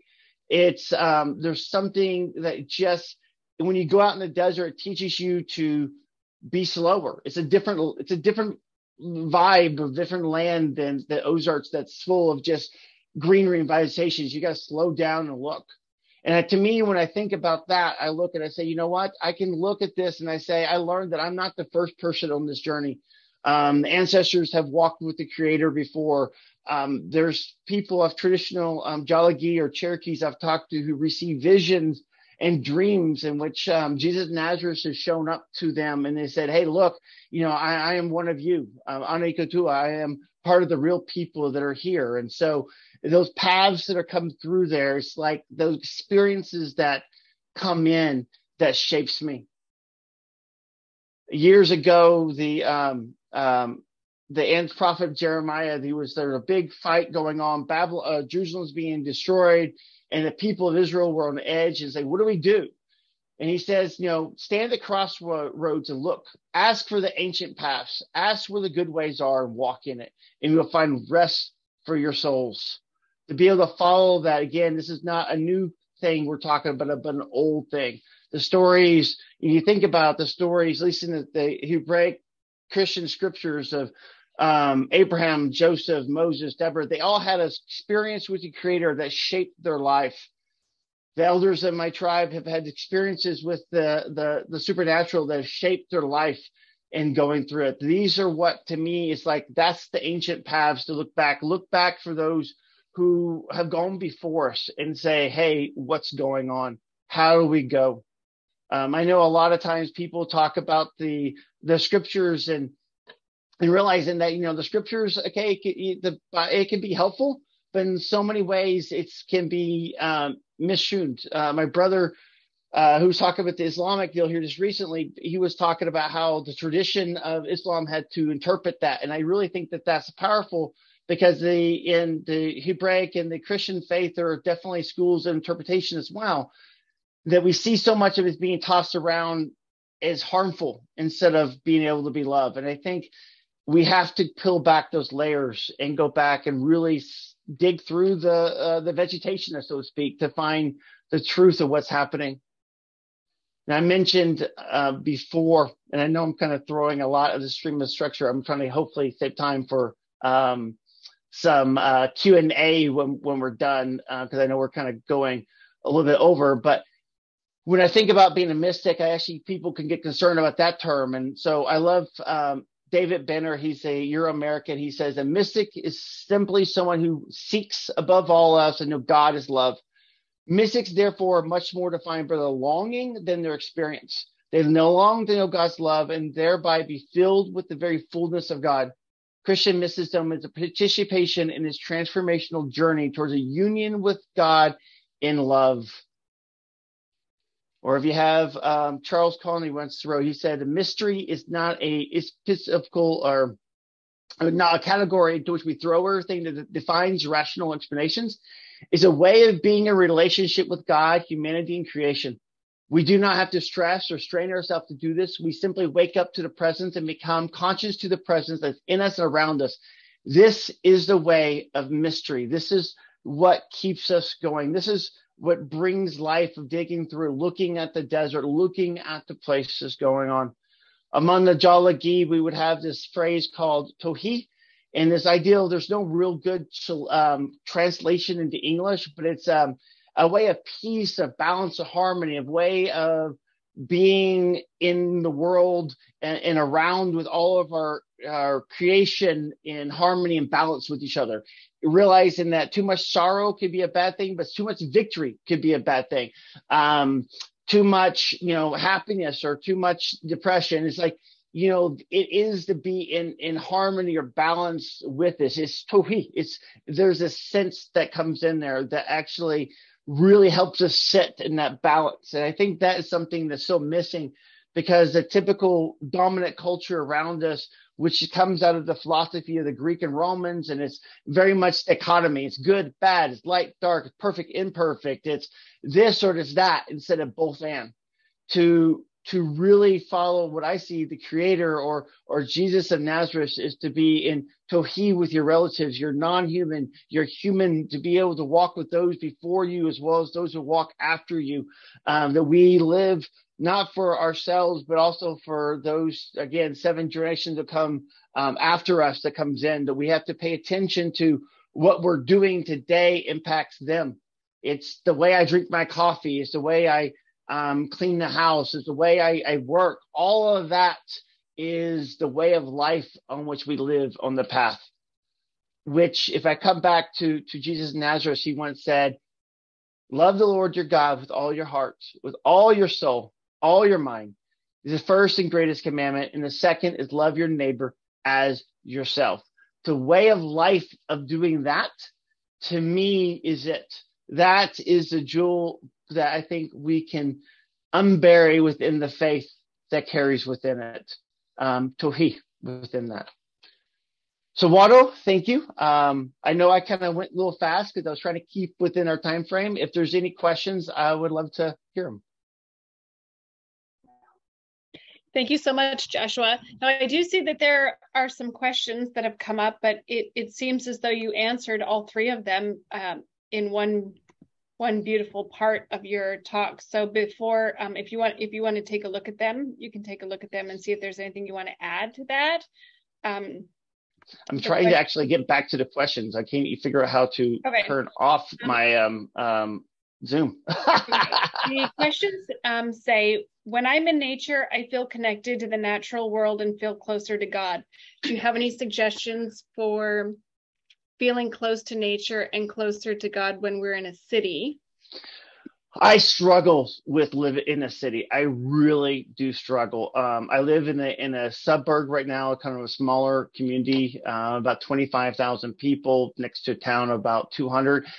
Even that makes me nervous. I have to leave and get out as much as I can to try to get out. But for those who are unable to, for me, I think a lot of times suggestions is grow. Start a garden, have a plant, have something in your house that you can to be able to do it. Find a park if you can find a park. Be able to set some side of things to be able to go, okay, this is where I can actually go and actually have that calmness around that I have. Those I would actually suggest to be able to do it. Or if you're unable to have that, like I said, maybe you're unable to have a garden, try to make periodic trips out of the city to where you go, or like find a park. It's hard, and I know that not everybody has that, but hopefully that will help a little bit. If you really have none of that, blessings to you. I don't know how you would walk. That would be extremely hard. Okay.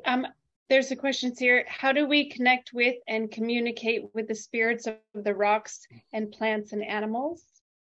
Well, I think that's a good question. For me, it's stillness. It's being still. It's going out there. It is sitting. It's there. When I go out into the mountains, so like this is a picture. I was hiking with my son last year. And I go out there with the rocks, so sit in the rock. And when I come on there, ask permission to sit. And then you sit and you just listen and you just kind of be still. I think so much in our digital age, we're constantly bombarded by entertainment and things.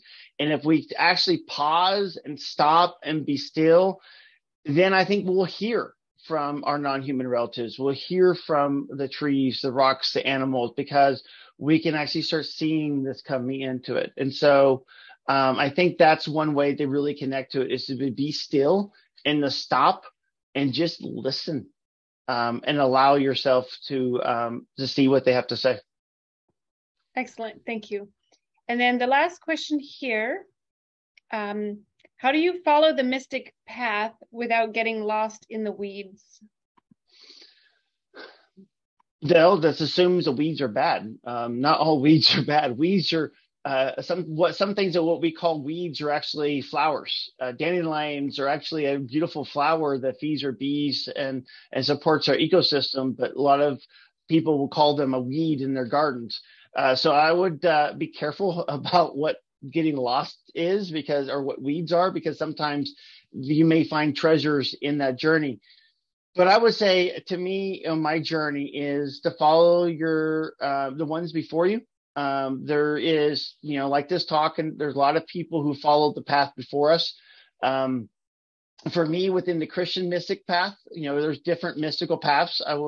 We've heard different people talk. For me, it's going back to the early church fathers. It's going to some of those people who have been recognized by the community as saying, these are people who have something seen and valuable coming on them. St. John of the Cross, St. Teresa of Avalon. There's so many people that have actually kind of bubbled through the years. It's going back to, for me, Crossan Smith, one of the Jolly Gee elders. So it's actually surrounding those who've gone before you, who have actually passed away. It's actually being lived in community. The mystic path is one, I think, where you have to have other people around you. We're not to be in isolation. We're not an isolated, individualistic kind of, go off into the sky kind of stuff. Is to be lived in community. So that way, when you're seeing something and you're going like, well, am I off kilter? Is this not fitting with the love and compassion in balance and harmony? Then you could talk to those people around you and say, hey, what do you think about this one? What about this? What about that? And then they can help guide you and pull you around. So it's your community that you have right now. It's community of your ancestors who've come before you. And then, of course, it's just the spirit. The spirit, she is an amazing thing. I think, within the Christian tradition, when Jesus of Nazareth was going to the cross, his last night, when he was looking at his followers and he said, you'll be scattered and I will die. He goes, I will send you the Holy Spirit and that she will guide you into all truth. He didn't say, I will give you a book. here's a book, follow the book, or go follow the Torah, go follow it. He said, I will send you the spirit of the creator and she will guide you into that. And so I think that is part of also to help us guide us as well. That's a great segue into my next question. I love your answer, by the way.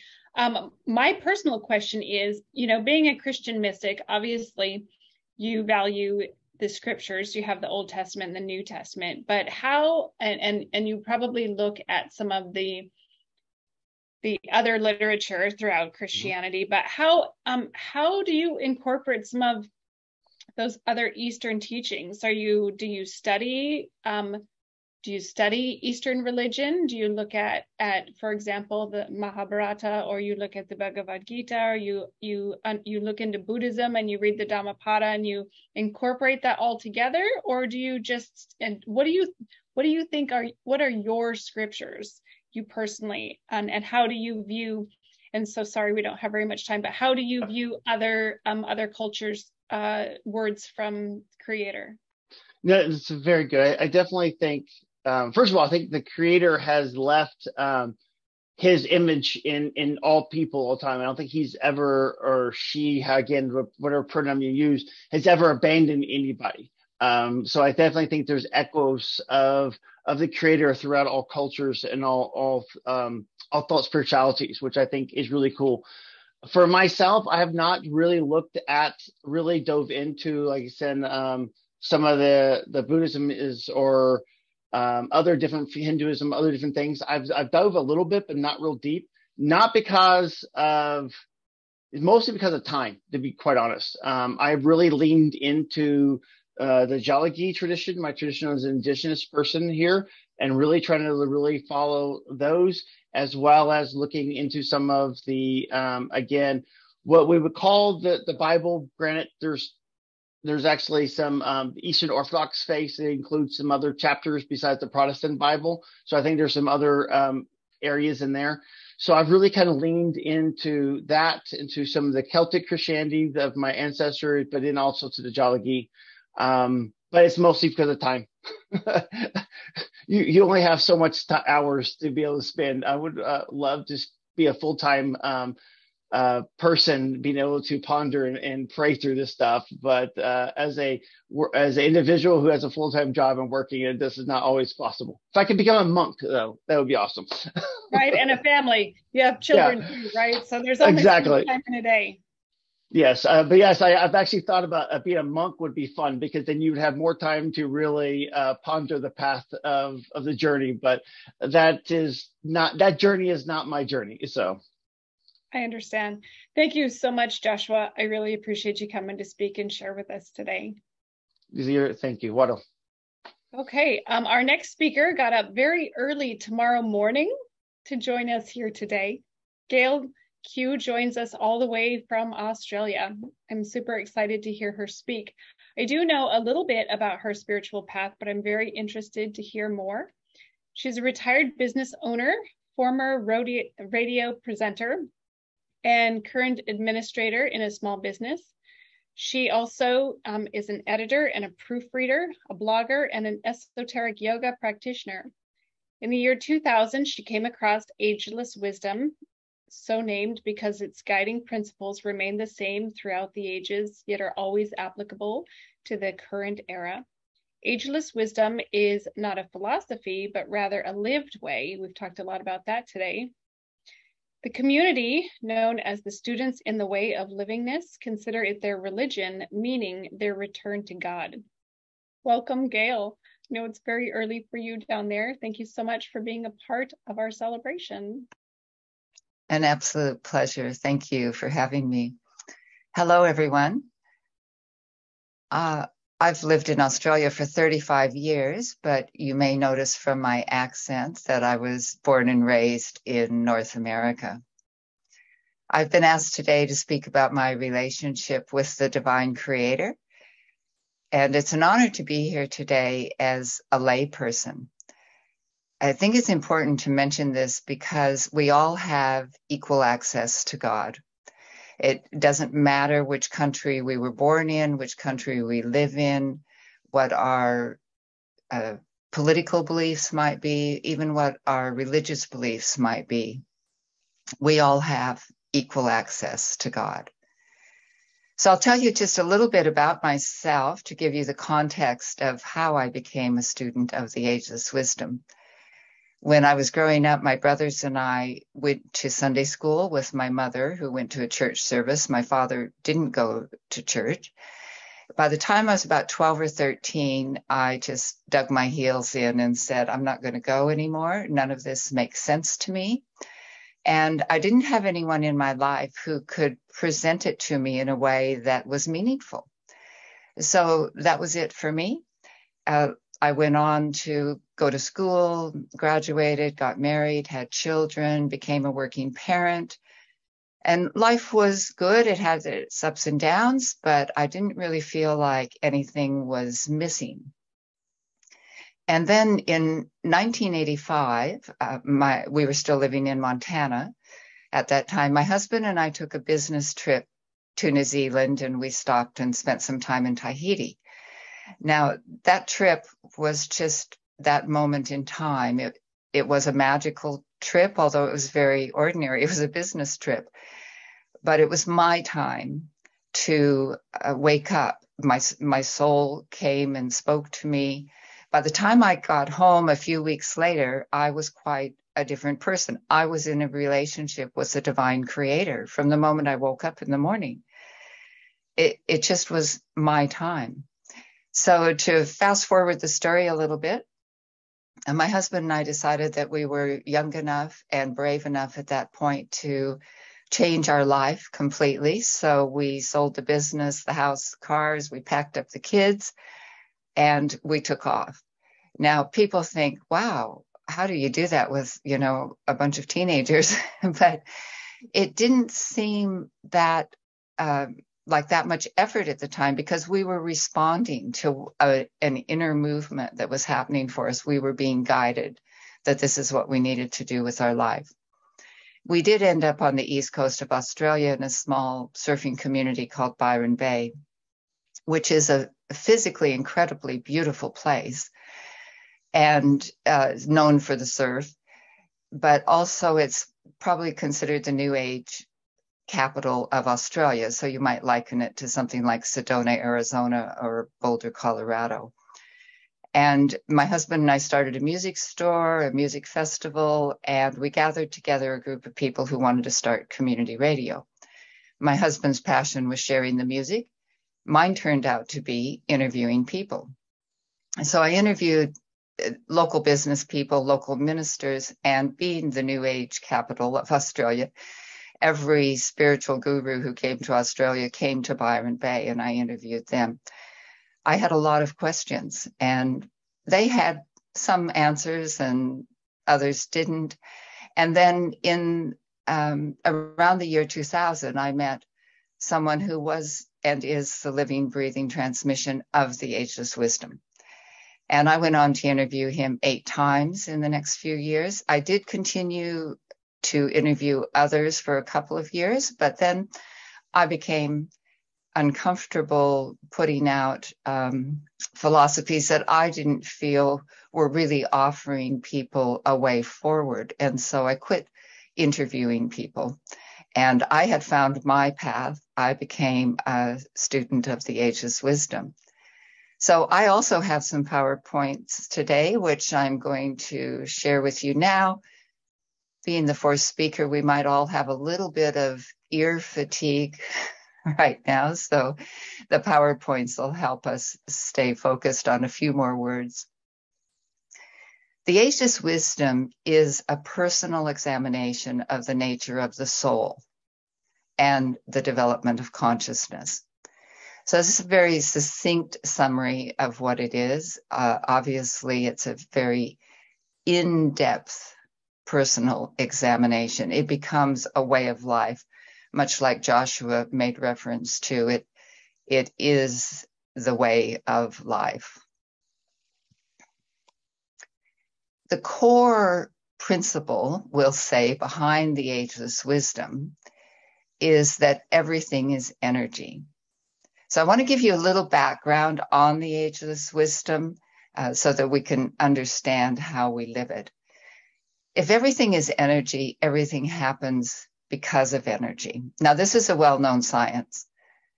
We all know Einstein's E equal mc squared. But we're not living it every day. We're not living as if everything is energy. So we appear as form, but our original and current state of being is still energy. Energy is a vibration, and it vibrates at different speeds. And this is what forms different densities. In the Ageless Wisdom, we say that God is an all-encompassing spherical energy. So picture that sphere, that pulsating sphere. It's a vibration. And that vibration is an ever-expanding and evolving energy, creating galaxies and universes right down to every grain of sand. We, in the Ageless Wisdom, we call ourselves students of the Ageless Wisdom because we're constantly learning. Every day, we're learning about what life is, who we are, what's going on around us. But that original vibration we call the one song, where everybody and everything is all vibrating together. We all have the divine spark within us. So we have that original vibration within us.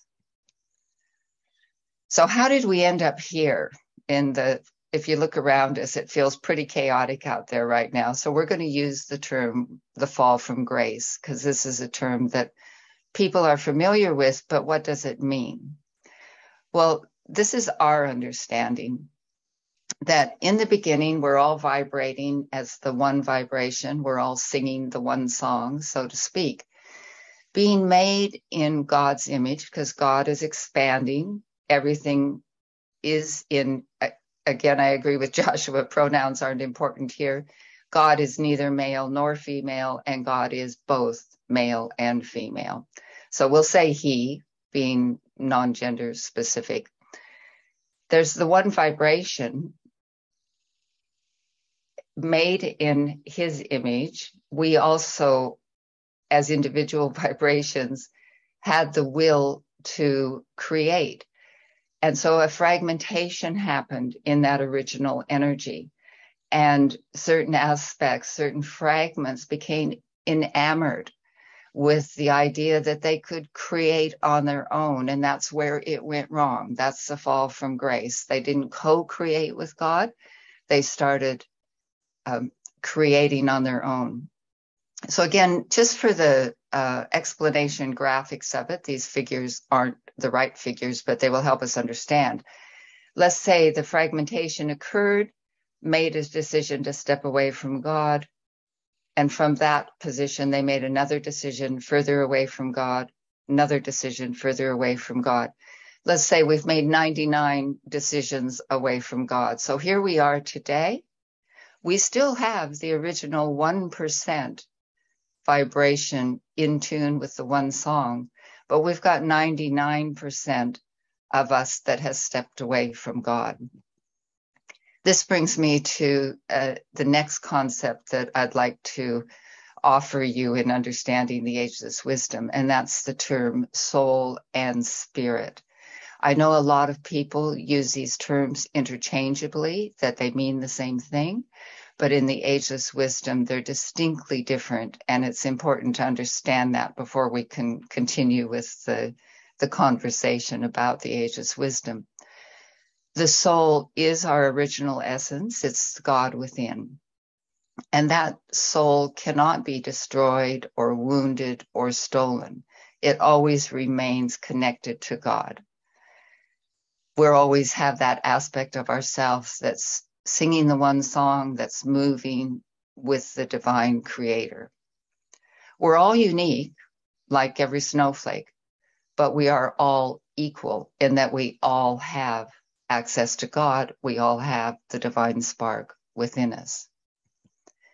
Now, the spirit is that aspect of ourselves that broke away It's the fragmentation, if you will, the ego, the personality, that inconsistent part in us that varies in being love. So the spirit is very much driven by our individuality, by the delineation of me, me, me. And that results in the us and them mentality that we see around the world today. So the spirit does not like the idea of us becoming one. It likes being an individual. It likes being in control. Sort of likes being the bully on the playground.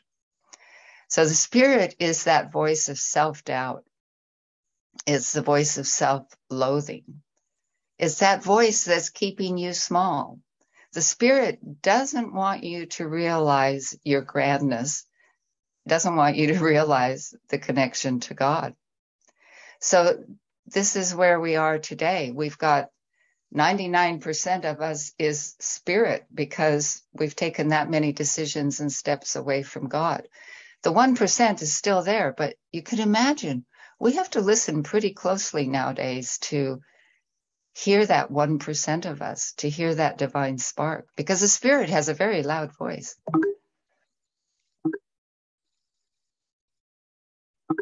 Oh, let me just see where something's gotten off track that I'm not. Here we go. Okay, so we say becoming the master of our wayward spirit, knowing which energy we are aligned to. Are we aligned to the voice of the soul, or are we being driven by spirit? This is the only mastership worth having, is knowing which energy we're aligned to. It's a full-time job. Don't think it's an easy, we've got one job, checking our alignment. Well, it means checking it every moment. So this brings us to today. This brings us to the moment. How do we make this applicable? We've got this philosophy, if you want to call it that, of everything is energy, that we've had the fall from grace, we've stepped away from God. Well, how do we apply that in our day-to-day living? This is our religion in the 21st century. We call it the way of the livingness. So it's not about what you're doing, but rather the quality you're in while you're doing it. So you can be driving a car. It doesn't matter what kind of a car. It can be a Porsche, or it can be an old beat-up pickup truck. It doesn't matter if you're driving on the left side of the road or the right side, or where you're going or what country you're in. What matters is how are you driving that car. So as students of the Ageless Wisdom, we look deeper into these things. It's like, how did you open the car door? What energy were you in? How did you fasten your seatbelt? How are your hands on the steering wheel? How present are you when you're driving? And it also applies to everything you're doing. When you're out buying groceries, many of us now are familiar with the concept that the energy you cook your food in does affect the nutritional value of it, affects your digestion. But again, we look deeper into life. It starts before you're cooking your food. It's the energy you bought your food in. Doesn't matter which store you've shopped at, or if you've bought organic, if you can afford organic or not. It's about the energy, your presence when you're buying that food. It's in everything you do, mowing the lawn, brushing your teeth. Again, I'm saying a lot of the things that Joshua did and the other speakers before me today. This is the unity in humanity. Unconditional love. This is a term that's in many religions. Something that's maybe just a little twist on it for us is that we acknowledge that it's only through learning to love ourselves unconditionally that we can learn to love others unconditionally. It may require forgiving ourselves. If we want to forgive others, if we feel there's a need for forgiveness, we have to be able to forgive ourselves first, our mistakes. We all have made mistakes. We're human. There's no way we haven't made mistakes. But we can still love ourselves unconditionally, just as God loves us unconditionally. And God doesn't love one person more than another. It just isn't possible because God is love. It's not about this person or that person. So we are all equal, including ourselves. Many of us were raised to put others first. We go last. But the little bit of a twist here is that we are all equal. We all are loved equally. One way that supports us to do this is to be an observer of life, observe what's happening around us. And we focus on that 1% of ourselves that is still connected to God. And we see ourselves as a God interacting with other gods. We don't see ourselves as sinners or that there's any need for judgment. We see ourselves as the God interacting with other gods. We often talk about walking the path of return. And so what does that mean for us? It's evolve. We're always evolving, but we're not becoming something that we're unfamiliar with. We're not trying to achieve something that we've never been before. We're actually returning to our original state. This is walking the return path. Now, we've been eons out here wandering in the wilderness. We've accumulated a lot of mud and twigs and branches and leaves. We put on a few extra coats and galoshes and all kinds of things to weather this trip in the wilderness. So walking the path of return is actually about brushing off some of those twigs, knocking off the mud, taking off a few layers of clothing. This is all metaphoric, of course. And so what we're talking about in that way is to put down the aspects of individuality that we have picked up. And that means becoming humble, stop being arrogant, stop judging others, stop judging ourselves, recognizing if there's jealousy or comparison or competition. And all of these things fall under the banner of being an individual. So if we have the task of stopping being an individual or diminishing our individuality, that's a pretty big task. How do we go about it? Because we do appear to be in form as individuals. So how do we break this down? Well, in the Ageless Wisdom, we do it through the concept of brotherhood. And the Ageless Wisdom is always ever practical. So how do we create brotherhood in our day-to-day? One way we do it is we have a lot of shared meals. Every week, last night, I had a group of people over to my house. Once a week, I go somewhere for dinner. Somebody's invited me for dinner. Everyone brings a plate. And it's kind of a 2-hour thing. And we share a meal. We all clean up. It's a way of being together in brotherhood. The other thing we do a lot of in my community is shared living. So there may be young families who will have an older person living with them, renting a bedroom. They become part of the family. They're not built-in babysitters. They contribute to family decisions. And I myself, for the last 6 years, I've been in shared living with other working adults. And we also do a lot of group work and different kinds of group work. We've had flooding in my area, so members of our community might go assist with the flood cleanup. But we also do group work in terms of being the tech age. We do a lot online. We have a lot of group meetings from around the world. My community is international. I live in a place in Australia where there are several hundred students of the Ageless Wisdom, so I have the privilege of face-to-face shared meals. But we do have students all around the world, so some of them are living in physical isolation, might be one in Japan and one in Colombia. We even have a student in Mongolia. And so they organize Zoom meetings to have shared meals. But we do a lot online, and we've built a lot of websites over the last 20 years. I'll give you an address to get further information. And so this is a way of, again, letting go of individuality. We might write an article, but we submit it to others to edit and to proofread. It comes back to us. They want to change the title. They want to take this paragraph out. I'll tell you, in the beginning, it was messy. People's feelings were hurt, and people were very much about ownership. I wrote this article and I want my name on it. And you'll see on our websites, a lot of articles don't have names because we've let go of ownership of the articles. They've become group articles. So these are practices, daily practices we have in letting go of individuality, starting to listen to the soul, not being driven by the spirit. We're practicing singing the one song. Again, metaphorically, we're not singing Amazing Grace or something like that.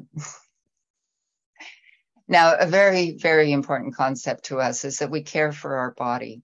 And that's because it's the temple of our soul. And we do everything to support ourselves to be able to hear the voice of the soul.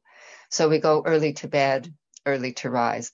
So me getting up this morning in Australia on your tomorrow wasn't that big of a challenge for me. I work a lot with Europeans and people in Wales and England, Scotland. So I'm used to getting up very early, depending on the time of year.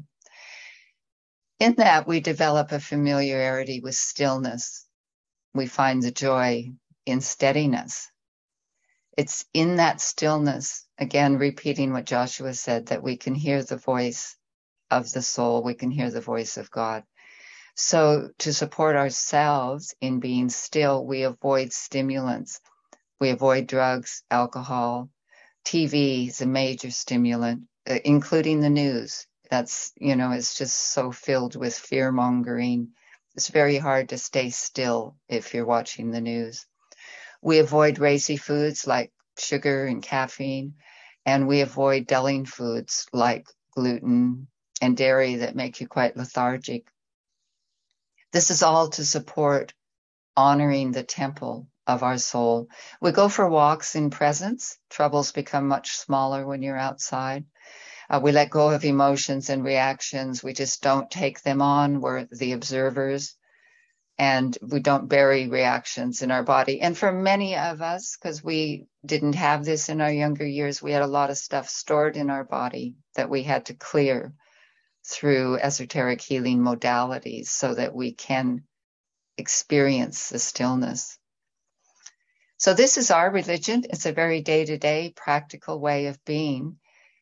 And what is religion? Well, the Latin origins of the word religion is religare, meaning to rebind.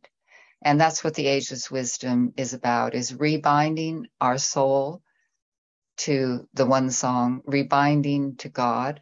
That's what our religion is. And what is love? Always that big eternal question. Love is an observation. So we don't have to be concerned so much about what other people are doing. That's already built into the divine plan. That's being taken care of. Don't have time to go into reincarnation here. It's a given in ageless wisdom because God, in its ever-loving divine plan, has given us karma, acacia, and reincarnation. We get chance, opportunity after opportunity to get it right. If we don't get it right, we just come back and we do it again until we do get it right. If love is an observation, which is God always observing us, not judging us, because it's built into the plan, there will be that day where we have to account for our actions in this life and in our previous lives. How we live today will affect our next life, but we can observe. We're in the world, but we're not of the world. We are here in the world. That's the truth. But we don't have to be caught up in the mass consciousness or that incredible drive of the individual spirit. In stillness, we hear the voice of the soul. So that's a very, very brief summary of the Ageless Wisdom. I've tried to give you just a few key concepts.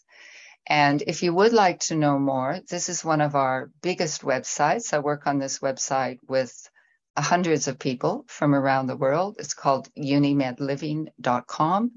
You will find lots of articles there on women's health, men's health, meditation, exercise, great recipes, gluten-free, dairy-free recipes. And also, if you would like to know about the lineage of the Ageless Wisdom, because there have been hundreds of teachers of the Ageless Wisdom throughout the years, people you may not realize were teachers of the Ageless Wisdom, like Shakespeare and Leonardo da Vinci, Francis Bacon. There's many, many teachers, and the lineage is spelled out on this website. That's it from me for the Ageless Wisdom. If there's any questions, happy to see if I can answer them. Thank you so much, Gail. I appreciate that. We do have a couple of questions that have come in here. The first one says, is it possible to enhance the livingness of others? Yes, but we do this again from being, we're not trying to control or manipulate or put demands, have expectations or conditions on somebody else. But through our own livingness, by reflecting to others the joy in the steadiness, demonstrating through your movements, how you buy your groceries, how you open the car door, how you interact with the person at the service department. All of this has an impact. And I can tell you, I've seen it so many times, as have my fellow students of the Ageless Wisdom. It's one of the joys we have is in sharing stories of the mystery, the unexpected comments that come from people when we're just going about our daily life. So I guess to me, it reminds me of the quote that that you be the change that you wish to see. And so that kind of plays a role in that, right? When you walk in the path of livingness, you exemplify that, and then other people can recognize that and kind of join along at that same frequency, right? Absolutely. Yeah. Okay, so the second question is, do out-of-body experiences have a place in the practice of ageless wisdom? I'm going to say no, and just offer a little explanation in that is that in this moment, there's sort of two ways to answer that. In this moment, we are incarnate in a body. So to leave this body is irresponsible, because in this moment, we are responsible for this vehicle. And to leave it is not good practice. You wouldn't leave your car running or moving down the road. You wouldn't decide to step out of it. These are living, moving vehicles. So we have a responsibility to stay here. And at the same time, we are multidimensional beings. So it's often people think this is it. This is all there is to life, or that we are only human. In the Ageless Wisdom, we recognize that we are much bigger than this human experience. Many of us would have had the experience of a sixth sense, where we just know. You walk into a room, you can feel something's going on in it. And the stiller we become, the more access we have to what's going on around us in dimensions that are not vibrating in the dense form of the physicality. In that way, you could say we are having an out-of-body experience all the time, because our awareness expands and expands, and we become aware of vibrations and dimensions that are bigger than the physical body. But we would never abandon or leave and have an out-of-body experience. Okay, thank you. I know we're falling a little bit behind, but I do have one more question. You said in terms of reincarnation, you continue to reincarnate until you get it right. And so I was wondering in Ageless Wisdom what get it right looks like. Great pull-up, because that's not good terminology. There is no right or wrong, other than to be loving, to be love.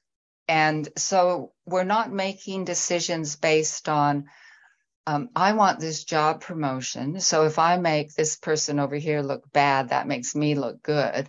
And then I'll get that job, and then I'll be able to better take care of my family. You know, there can be this individual way of thinking, whereas in the Ageless Wisdom, any decision has to consider the all. So a true advance or promotion at work can only take place soulfully if you have given yourself and the other people an equal chance for that promotion. So that's, I guess, when I say get it right, it means make decisions that are based on loving care of everyone equally and diminishing the individual needs and goals, but working in brotherhood. If there is such a thing as getting it right, it's about recognizing that we all have to travel this journey together. I'm not going to return to God on my own. We're only going to all return to God together. Beautiful. Thank you so much, Gail. I really appreciate you coming and joining in this talk with us today. Well, thank you for inviting me, and thank you to the other speakers. I've really enjoyed being here with everyone. All right, so our last speaker, I'd like to welcome Denver C. Snuffer Jr. He lives in Sandy, Utah. He was admitted to practice law in 1980 in Utah and remains a practicing attorney. He was a convert to the LDS faith in 1973 when he was 19 years old. And he was excommunicated from the Church of Jesus Christ of Latter-day Saints exactly 40 years later for writing a book called Passing the Heavenly Gift. During those 40 years, he served on the Stake High Council, taught gospel doctrine and priesthood classes for 21 years. He's the author of many books, including The Second Comforter, Conversing with the Lord Through the Veil. Welcome, Denver. How you doing, Jill? I've been listening to everyone's talk before now, and while I would use a different vocabulary, much of what got said would be something that could be said in my faith, just using a different vocabulary. There are only a handful of predominant religions in the world, but to a believer, I don't think the numbers matter. The truth, if someone's got what they believe to be truth, is something that people like to hold on, even if there are few who find it, to quote Christ. The numbers in various predominant religions run something like this. There's a total of 2.38 billion Catholics in the world, or excuse me, Christians in the world, of which 1.3 billion are Catholic and 1 billion are Protestant. There are 1.8 billion Muslims in the world, but surprisingly, 1.5 billion out of that are Sunni, and only 270 million are estimated to be Shia. 1.2 billion Hindu, 506 million Buddhists, 26.4 million Sikhs. Mormons slightly outnumber the number of Jews in the world at 16.6 million Mormons, nominally Mormon, and 15.8 million Jews. And Taoists, there are 8.7 million. I belong to a small group of people that believe in Mormonism. And Mormonism is expansive in the sense that anyone that believes in the Book of Mormon is regarded as Mormon.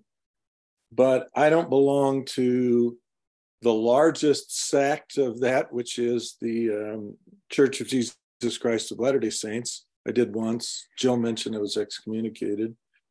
I'm part of a small group, maybe a few thousand people, trying to recapture the original dramatic living religion that Joseph Smith taught at the time that Joseph Smith was alive, and restoring what's regarded as the original religion that goes back to the time of Adam. Part of that religion is belief in the Book of Mormon. The Book of Mormon has a verse in it that says this: "For behold, the Lord doth grant unto all nations of their own nation and tongue to teach his word, yea, in wisdom, all that he seeth fit that they should have.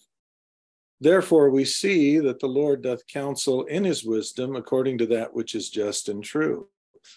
From that verse, I take it that no matter where you go, what nation you're involved with, what tongue is spoken, what vocabulary gets applied, that all the religions that there are in the world have some relation to God, and that God intended for these diverse belief systems to be out there, and that if you, as part of your belief system, have something that is true, and you have an opportunity to offer that to me, that I ought to be willing to accept it, that truth belongs in one aggregated whole and not splintered as it is, but it's up to us to undertake the effort to do that gathering.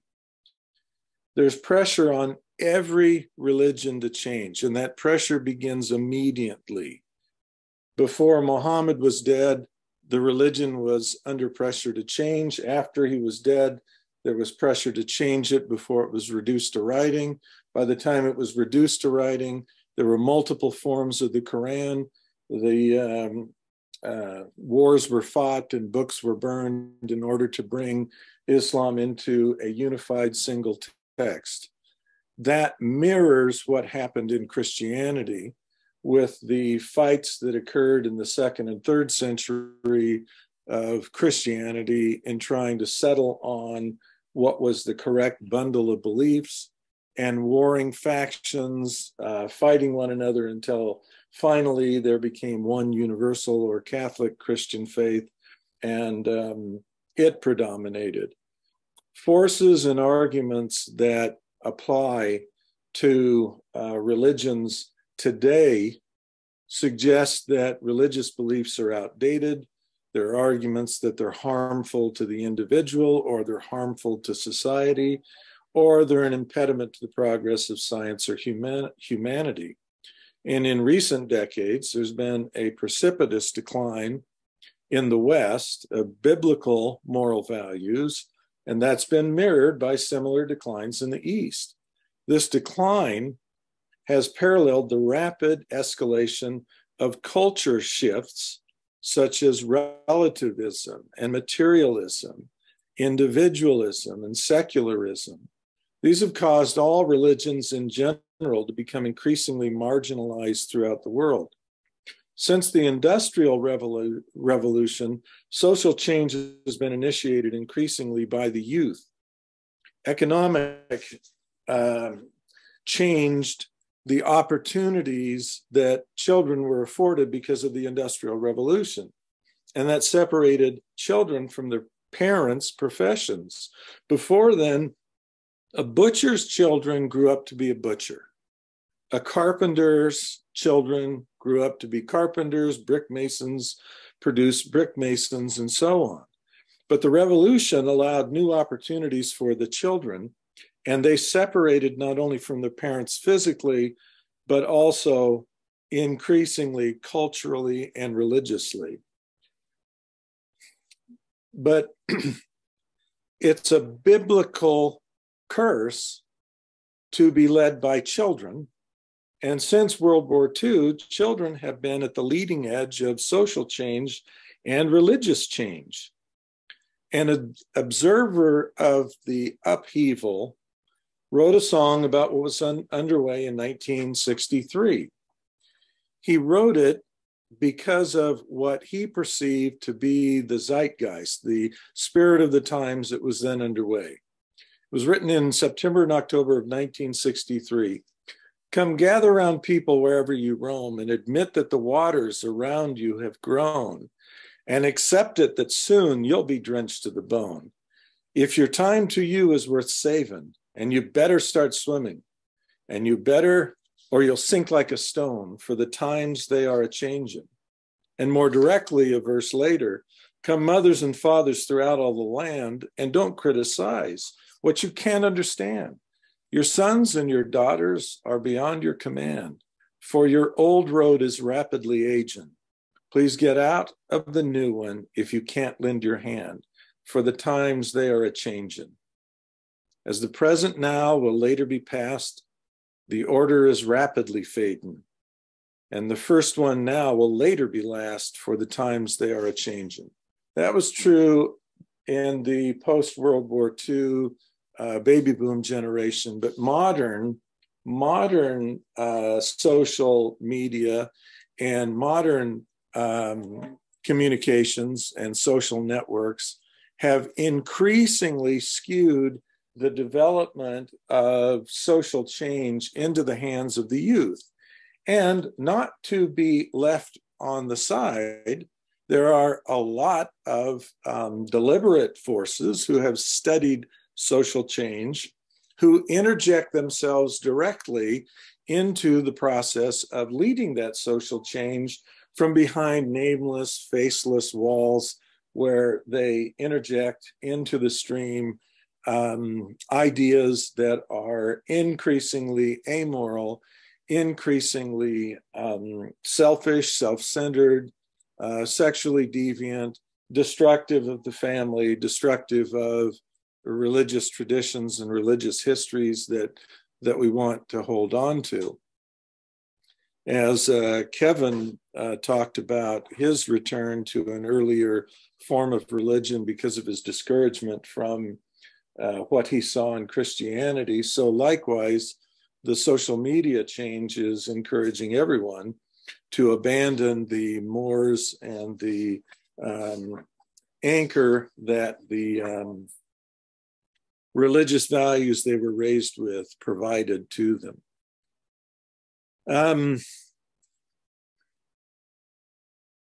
John Lennon wrote a song that was based upon a book that was written by Timothy Leary, who paraphrased from the Tibet Book of the Dead.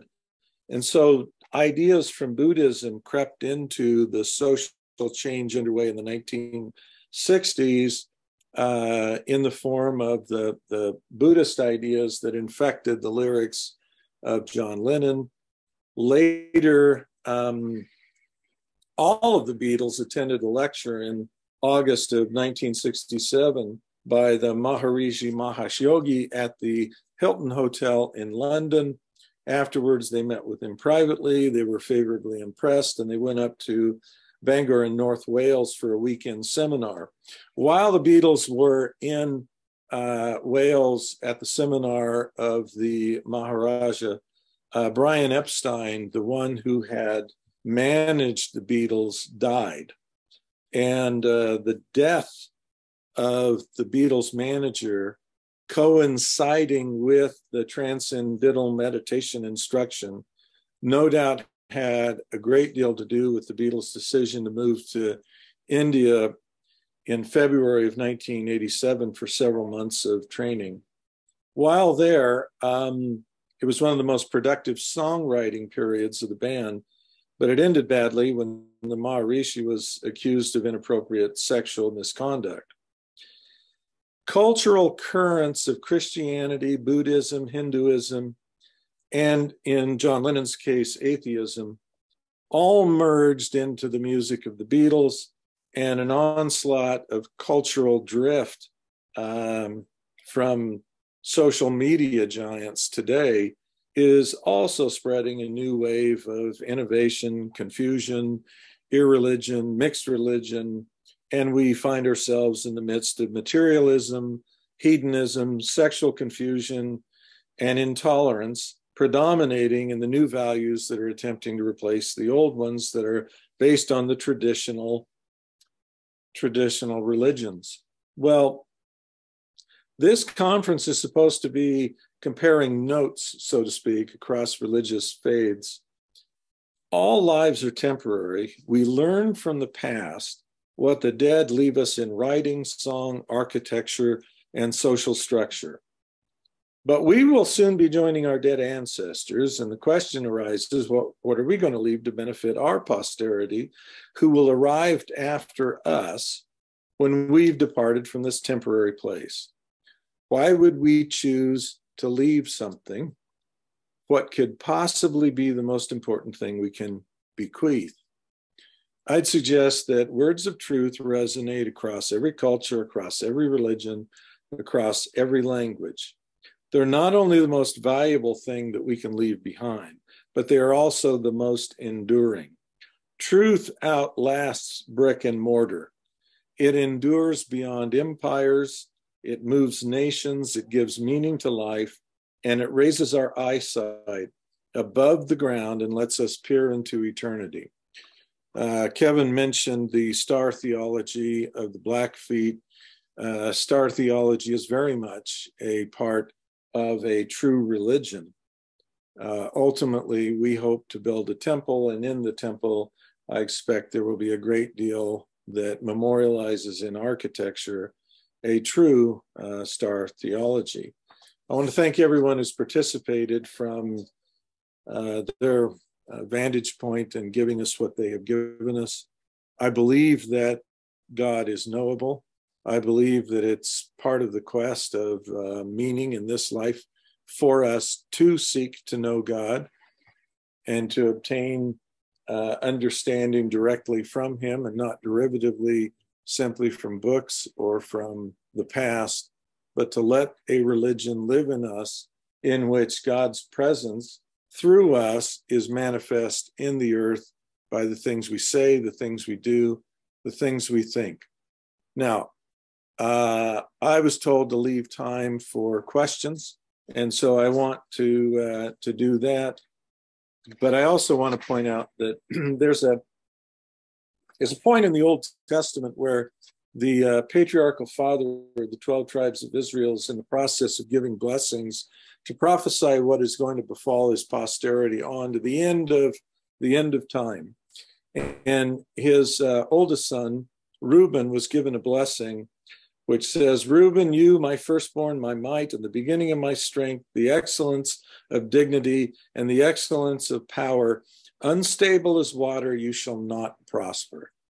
Now, the way I have read that most often in the past is that he's telling him that Reuben in his posterity is going to be too unstable in their convictions and their way of life to prosper. But recently I've had a change of mind, and I think what he's saying is, if you are unstable as water, you will not prosper. And I think that admonition, that warning, that counsel to the son Reuben is applicable to all of us, and that when we allow our religious convictions to become unstable, unanchored in the solidity of what is enduring and eternal, then we become incapable of prospering. And so I would end by saying, be true in believing to your faiths, to the traditions you've held that are true. Be solid as a rock in resisting the winds of compromise and doubt, because they surely are upon us. Oh, there's one question I see here. I've called up the questions asking about what song it was. It's Tomorrow Never Knows, a song that got its title not from the book, but from one of Ringo Starr's malapropisms, A Hard Day's Night, 8 Days a Week. These are just things that Ringo Starr would say. And the title of John Lennon's song was Tomorrow Never Knows, because Ringo would utter that. And it's one of the most innovative songs that the Beatles introduced. The last song on the Revolver album, and it would point the way to where that band was headed. Okay, so here's a question that says, if Joseph Smith was oriented to the religion of Adam, will it not require us to grow in understanding what Adam understood? Yes, absolutely. Without any doubt, it will take a great deal to make the leap across from where we are now into a religion that is far more comprehensive and far more oriented towards nature and eternity. The stars, when you look at the stars, for example, you're literally looking back billions of years just to the naked eye. And so being quiet and going out at night and looking up at the star fields is one way to project yourself back into eternity, billions and billions of years visually, because they are, what you're seeing now is something from the long distant past, and it's right there available for you to behold and for you to meditate upon.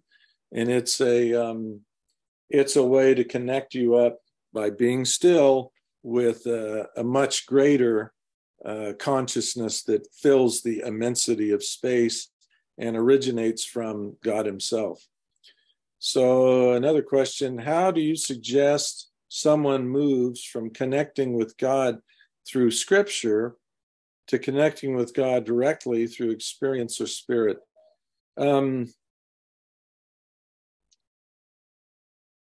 Every bit of scripture that you read, every profound idea that you encounter has an effect on you.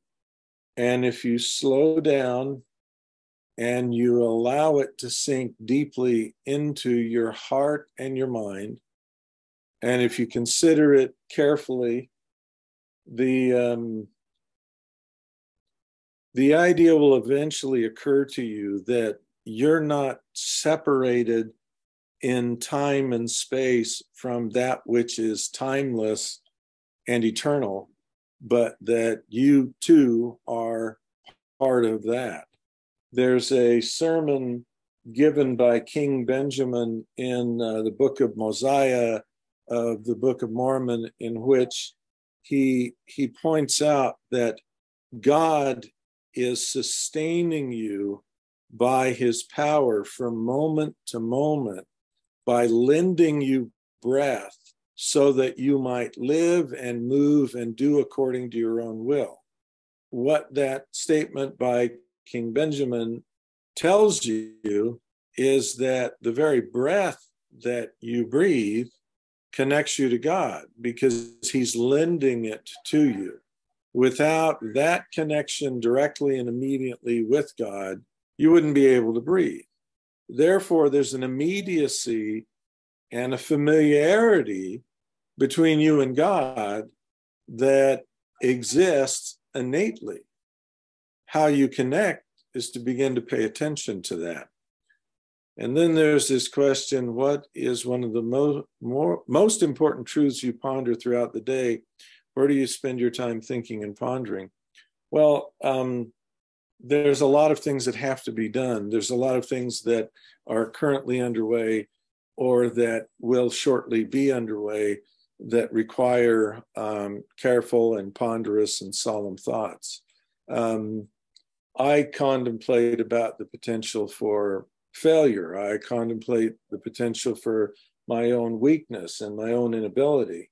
I contemplate about how odd the responses are by those who are both opposed to and those that are over-eager with what God is up to and doing today, and about how hard it is to cut the middle line and to keep everything in balance so that it proceeds in an orderly and steady and careful fashion.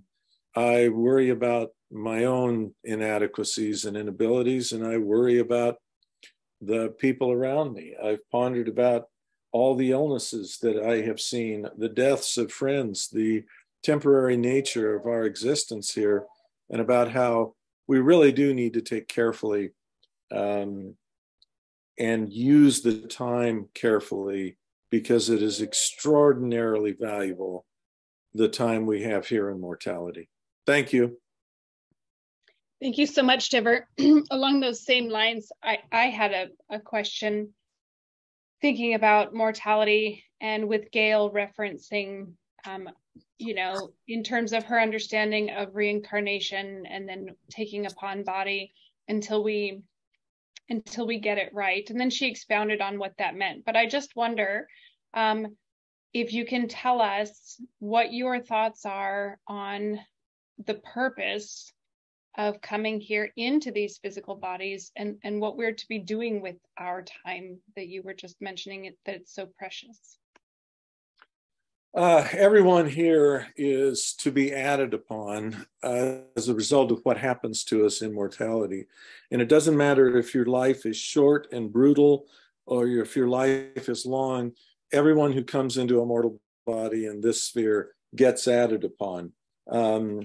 We will depart here and we will go to a place where there aren't bodies in this form, where we'll be given a chance to think back upon what we experienced. And if it was harsh and brutal and short and mean, that will give us a chance to meditate upon the meaning of those things and why they are negative and why there ought to be something better. If your life is long and successful, you'll have a chance to reflect back upon what good you did, if any, and what more good you could have done, but you failed to do if you were self-indulgent. We are in the process of gaining understanding, light, and truth, and sometimes that comes at the expense of hurting others, and sometimes that comes at the value of helping others, but everything that goes on here will not be forfeited. It will be kept. And we will move from, as the scriptures put it, worlds without end, from sphere to sphere, experience to experience, over whatever time it takes, however many lives it may take, in order to be added on so that we can become like what our scriptures define as the prototype of the saved man. That prototype of the saved man is Jesus Christ, because death could not hold him in the grave.